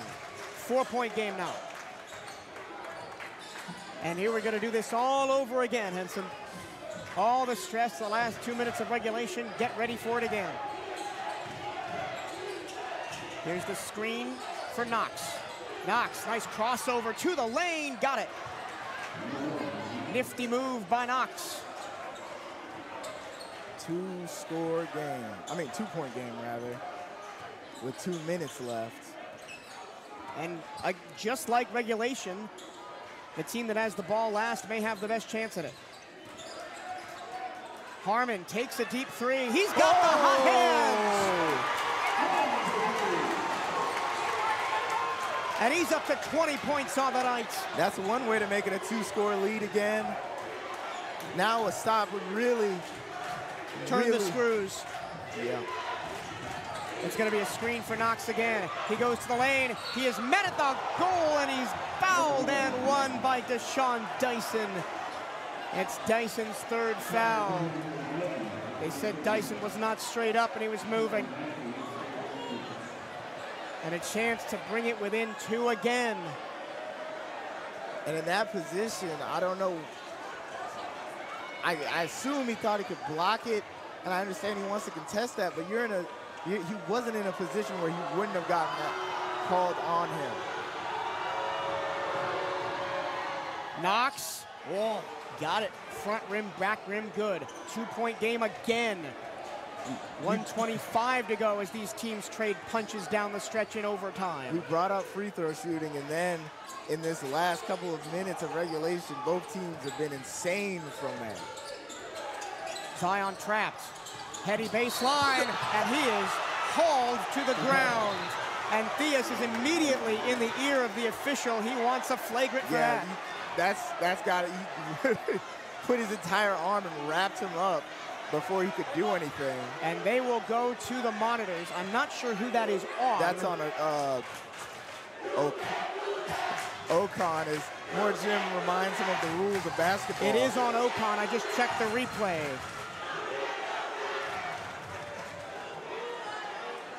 Thank you to the over 300 of you staying up late to watch basketball here on the East Coast. Until you said that, I didn't realize it was 10:07. I thought it was still like 8. Another late one here at Moore Gymnasium. Well, there's nothing new about that. Nope. But it's the final time. This building, Henson, is so special. Obviously, you're a student here. You've gone to games.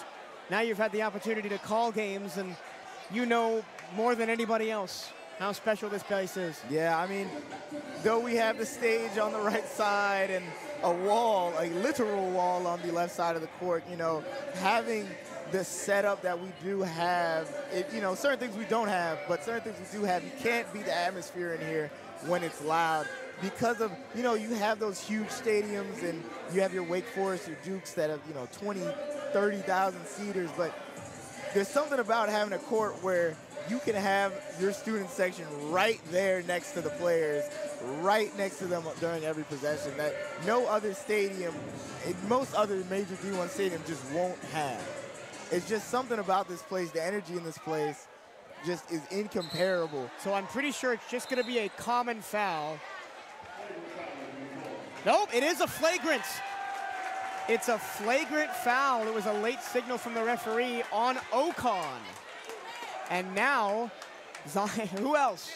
Zion Harmon. Yeah.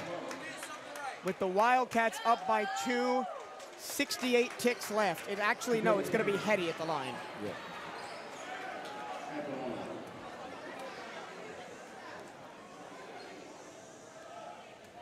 The gym holds its breath, and Heady rewards them. As a hush falls over Moore Gymnasium again here. The Chicago native sinks 2. And the Wildcats get the ball off the tech. And all of a sudden, the Hornets might have to foul, or at least try to force an early turnover. I don't think they're going to foul with 1:08 left. We'll see. Both teams in the double bonus. Wildcats got to get this one in safely. Really not a lot of turnovers in this one. 9 for Bama State, 7 for the Wildcats. Yep. Zion will reset to Dyson. He goes to the hole. He floats it up. It's in and out. It's batted around. It's taken by Madlock. And it's a foul on the Wildcats.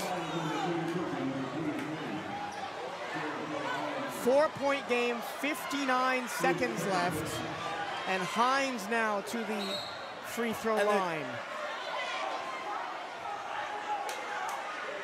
It's not a tech or flagrant. Yeah, for a second. Wildcats were just getting instructions from Coach Theus. Yeah. I'm not sure who the foul was on. I think it was on Carter Hollinger. In that case, it would be his 4th. No, 2nd. I read the stat wrong. Now 2 shots. This to make it a 2-point game again. The Wildcats give up a chance to make it a 3-possession game. Oh, gosh. Nobody wants to miss a free throw here late.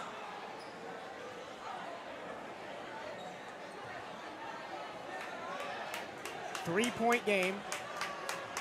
Hines, who is 77% from the line on the season, makes both again.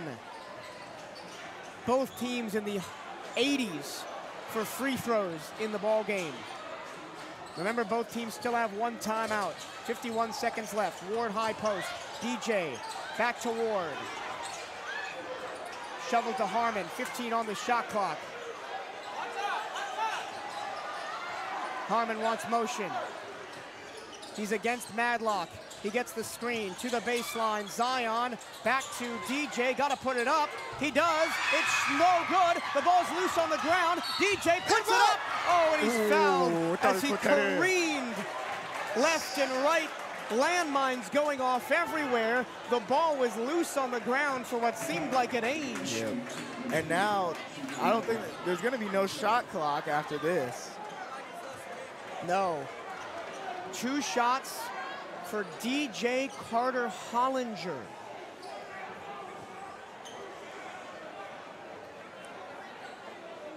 Against Alabama A&M on Saturday, Carter Hollinger was 6 of 8 from the free throw line, including 2 massive ones down the stretch that tied the game and gave the Wildcats a chance to win. Yep. He's overall basically an 85% free throw shooter. So he's not a bad option to here have on the line. First one, it teased us, but it went down.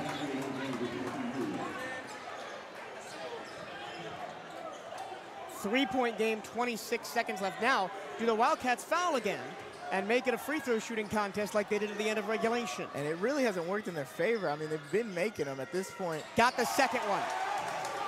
Talked over because I knew it was going in. 4-point game, 24 seconds left. Will the Wildcats foul and force them to the line? It's Knox. Oh. He lost the ball. Got it back though. Trapped on the baseline. Zion works left. Knox lost it again. Out of bounds. Wildcat ball. Wildcat ball. 14 seconds to go.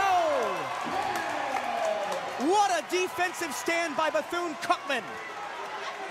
Coach Theus preaches defense every day, and the defense comes through. They're going to call one more timeout with the Wildcats. More Gymnasium going out with a bang in the last homestand of the season. A game winner on Saturday, an overtime thriller on Monday. What more could you ask for? Nothing else. I mean, excellent defensive possession there by Zion Harmon. Almost forcing 2 turnovers, getting the one, the all-important one. Now, all the Wildcats really need to do is keep the ball in, and thank you to the over 1,289 people watching overtime college swag basketball at 10:13. How are you guys doing?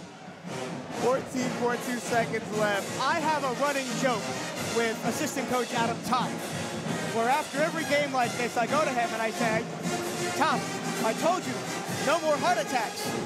But this gym doesn't do blowouts. No. It doesn't do boring games. Definitely doesn't do more than one blowout a night. Let me tell you something. Well, we did get a blowout in the first game, a big win for the women's team that puts them back squarely in the playoff conversation going into the last 3 games. 14.2 seconds left. I am sure that they will run an inbounds play designed to get the ball to Zion Harmon. Yeah, I mean, or DJ Carter Hollinger if that Zion option doesn't work. Or Hetty. Anybody, honestly. Probably you're cool with getting the ball. Seneca's obviously going to be the gunner here. None of the guys, I mean, Dyson hasn't been the best from the free throw line, but he is solid as well.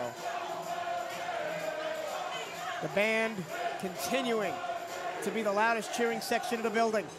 But the rest of Moore Gym has done their part tonight. They try to get the ball in. Got to get it in. They do to DJ. He is wrapped up. And you were right. DJ was the motion. They tried to get it to Zion. He was double teamed. DJ was left open. And now all he has to do really to put this game probably beyond a shadow of a doubt is make these 2. But now Alabama State does have a timeout. Yep. And I think you wait to see how this first possession goes to use that timeout. It's depending on how this free throw goes, of course.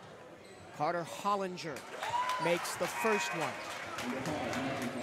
DJ, along with Damani McIntyre and Deshaun Dyson, who are all on the floor right now, playing their final seconds of basketball at Moore Gym.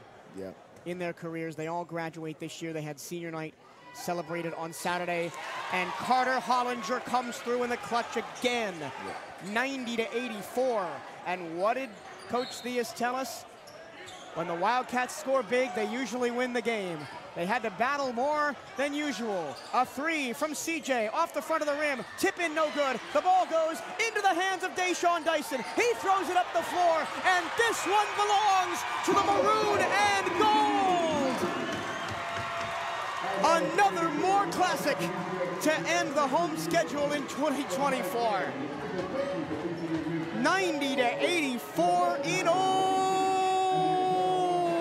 overtime. Wow, that's all you can say.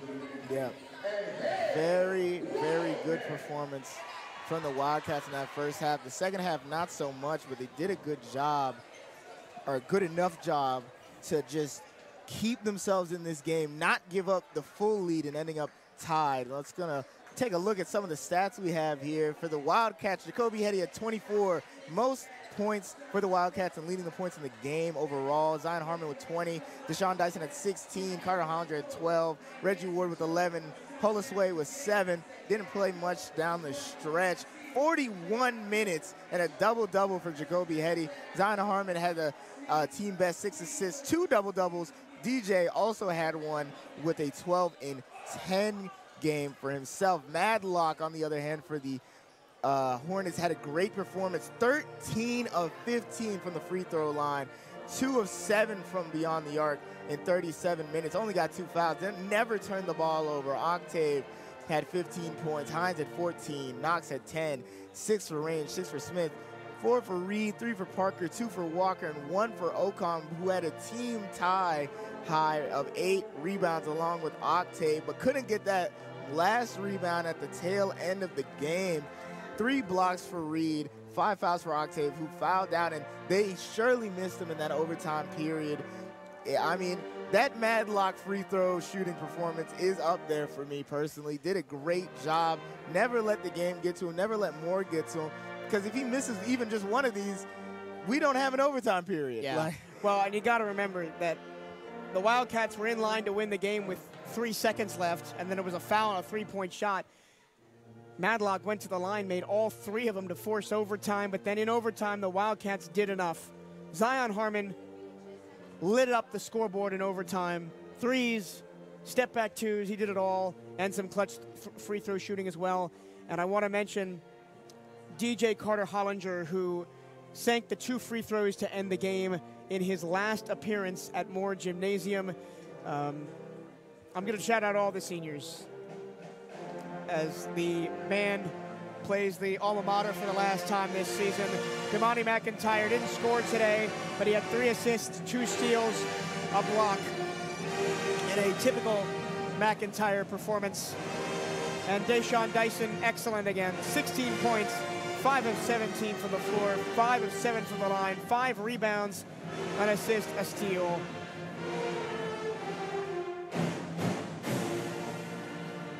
We will hear from head coach Reggie Theus on the postgame show coming up shortly. Let's run you through the team stats. The Hornets out-rebounded the Wildcats 46-44 and 19-14 on the offensive glass, leading to 19 second-chance points for the Hornets and 12 for Bethune-Cookman.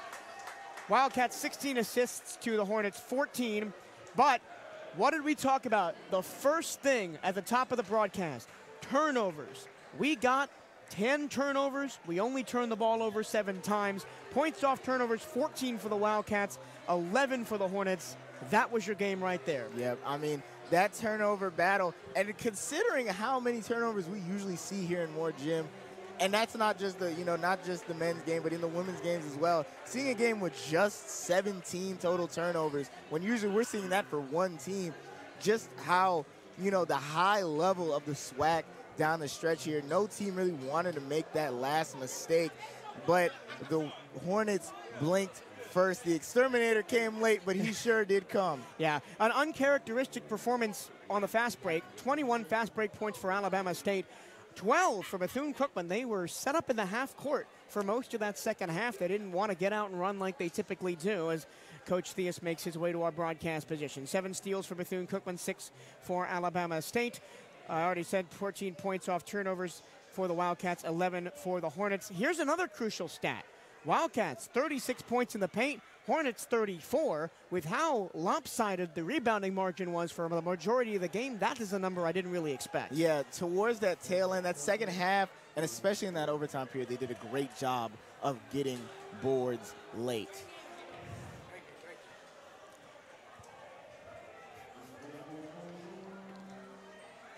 We are now joined by head coach Reggie Theus. Coach, I didn't think it could get more exciting than it did on Saturday, and it almost did tonight. The overtime win, 90-84. What are your thoughts on the game? Well, sometimes when you can get any shot you want, sometimes when a team is playing a defense that it's not a difficult defense, it's hard for players to understand not to settle. And I preach to them constantly about not settling. But every shooter, everybody that shoots the ball thinks it's going in. But they have to understand in terms of the way the games are, when you win and lose, if you're playing perimeter basketball and all you're doing is taking jump shots, if they're going in, that's great. But if not, you got to find another way. You score, you get jumpers off a driving kick. Again, our defense held us up, gave us a chance. We had one of our guys, that's why it's always a dilemma, foul or no foul at the end of the game. Now, what I told our guys, play defense, they cross half court, foul him. Don't let a guy run downhill and you foul him on the jump shot. You got to meet him at half court and then foul. So that way you run off 3 or 4 seconds. Yeah. This game in the first half and really the beginning of the second half almost mirrored Saturday's game against Alabama A&M. Y'all had a really hot start. We're shooting 60% plus from the field and almost 70% from 3 in the first half, had an 11-point lead. And we were talking during halftime, and I said, the rush is coming. And boy, did it. But you all held steady and were able to close it out. Well, listen, this is the time of year where every game is going to be like this. I tell our guys, I think I said this last week, I'm not sure, or on Saturday, if you're not ready for a war, don't show up. Because in the SWAC, teams don't give up. No matter what's going on, they don't give up. And, ultimately, players make plays. Down the stretch, our best players made the plays we needed to make. And that's really defensively, we were solid. Once we got to the point where we were switching and when they like to drive the slots, and when they drive the slots, we just have to do a better job of guarding in those slots. And it's just about moving your feet and being solid. Yeah. Big night for Jacoby Hetty, 24 points, 10 rebounds, double-double for him. He bounces back from a tough performance on Saturday. What about his performance tonight? I watched film with him after the game. I told him I thought he was playing too cool. I love the fact that he gets most of his points off of the flow of the game. But I also told him that the way he's playing, he's missing out on about 4 or 5 opportunities to score. And tonight he was more aggressive. He was getting to the rim. He's a 3-level scorer. Threes, getting to the rim, and free throws, everything. He can do all of it. But when you kind of take a step back and you're just being kind of letting the flow of the game always be the way you score, sometimes as a scorer, you got to go take yours. You got to go get yours. You thought you'd close it out in regulation. They hit 3 free throws at the end to send it to overtime. What was the message to your guys in the huddle getting ready to go to the extra period? Listen, next play. The game's over. That section of the game is over. All we got to do is win the overtime. And I let them know that we are still in control of this game. And consequently, we played up. We played the great defense, and then we scored on the other end. Zion came through it with big shots. Dede made a couple of shots. Jacoby made a couple of shots. Ultimately, I facilitate the team, but when it's all said and done, players make plays.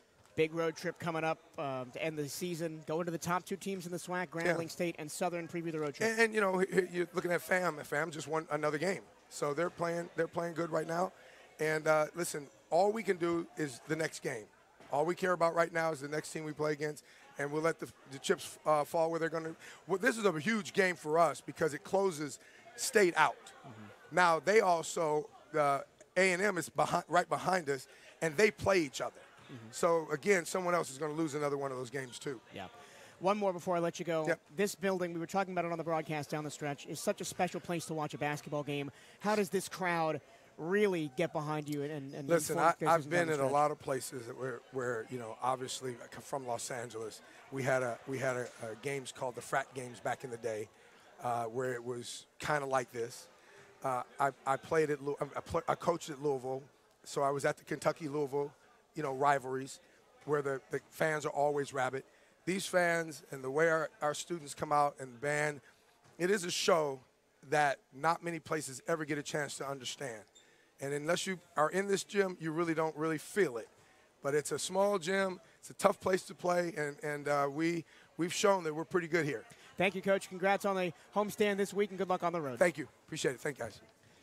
Once again, your final score, the Bethune-Cookman Wildcats 90, the Alabama State Hornets 8, and for the Bethune-Cookman Wildcats improve to 14-14, 500 overall in the season, and 9-6 in SWAC play. Alabama State falls to 12-16, 7-8 in conference. So for the final time this basketball season, it's time to say goodbye from Moore Gymnasium.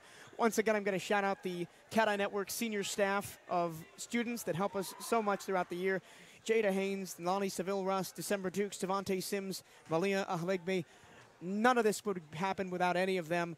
And, of course, our dedicated full-time CatEye staff, Director Eugene Robinson, Producer Darian McCaskill, SID's Bryce Roynowski, and Brian Harvey. Henson White, who has been with me all season long up here in the analyst desk. He's not done on the CatEye Network. There's still baseball and softball to go, but we close out basketball season at Moore with a double dose of Wildcat victory tonight. My name is Michael Turillo. Thank you so much for watching all season long, and we'll see you in Tallahassee in 2 weeks for the finale of basketball season on the radio. But for more Gym, we'll see you next season.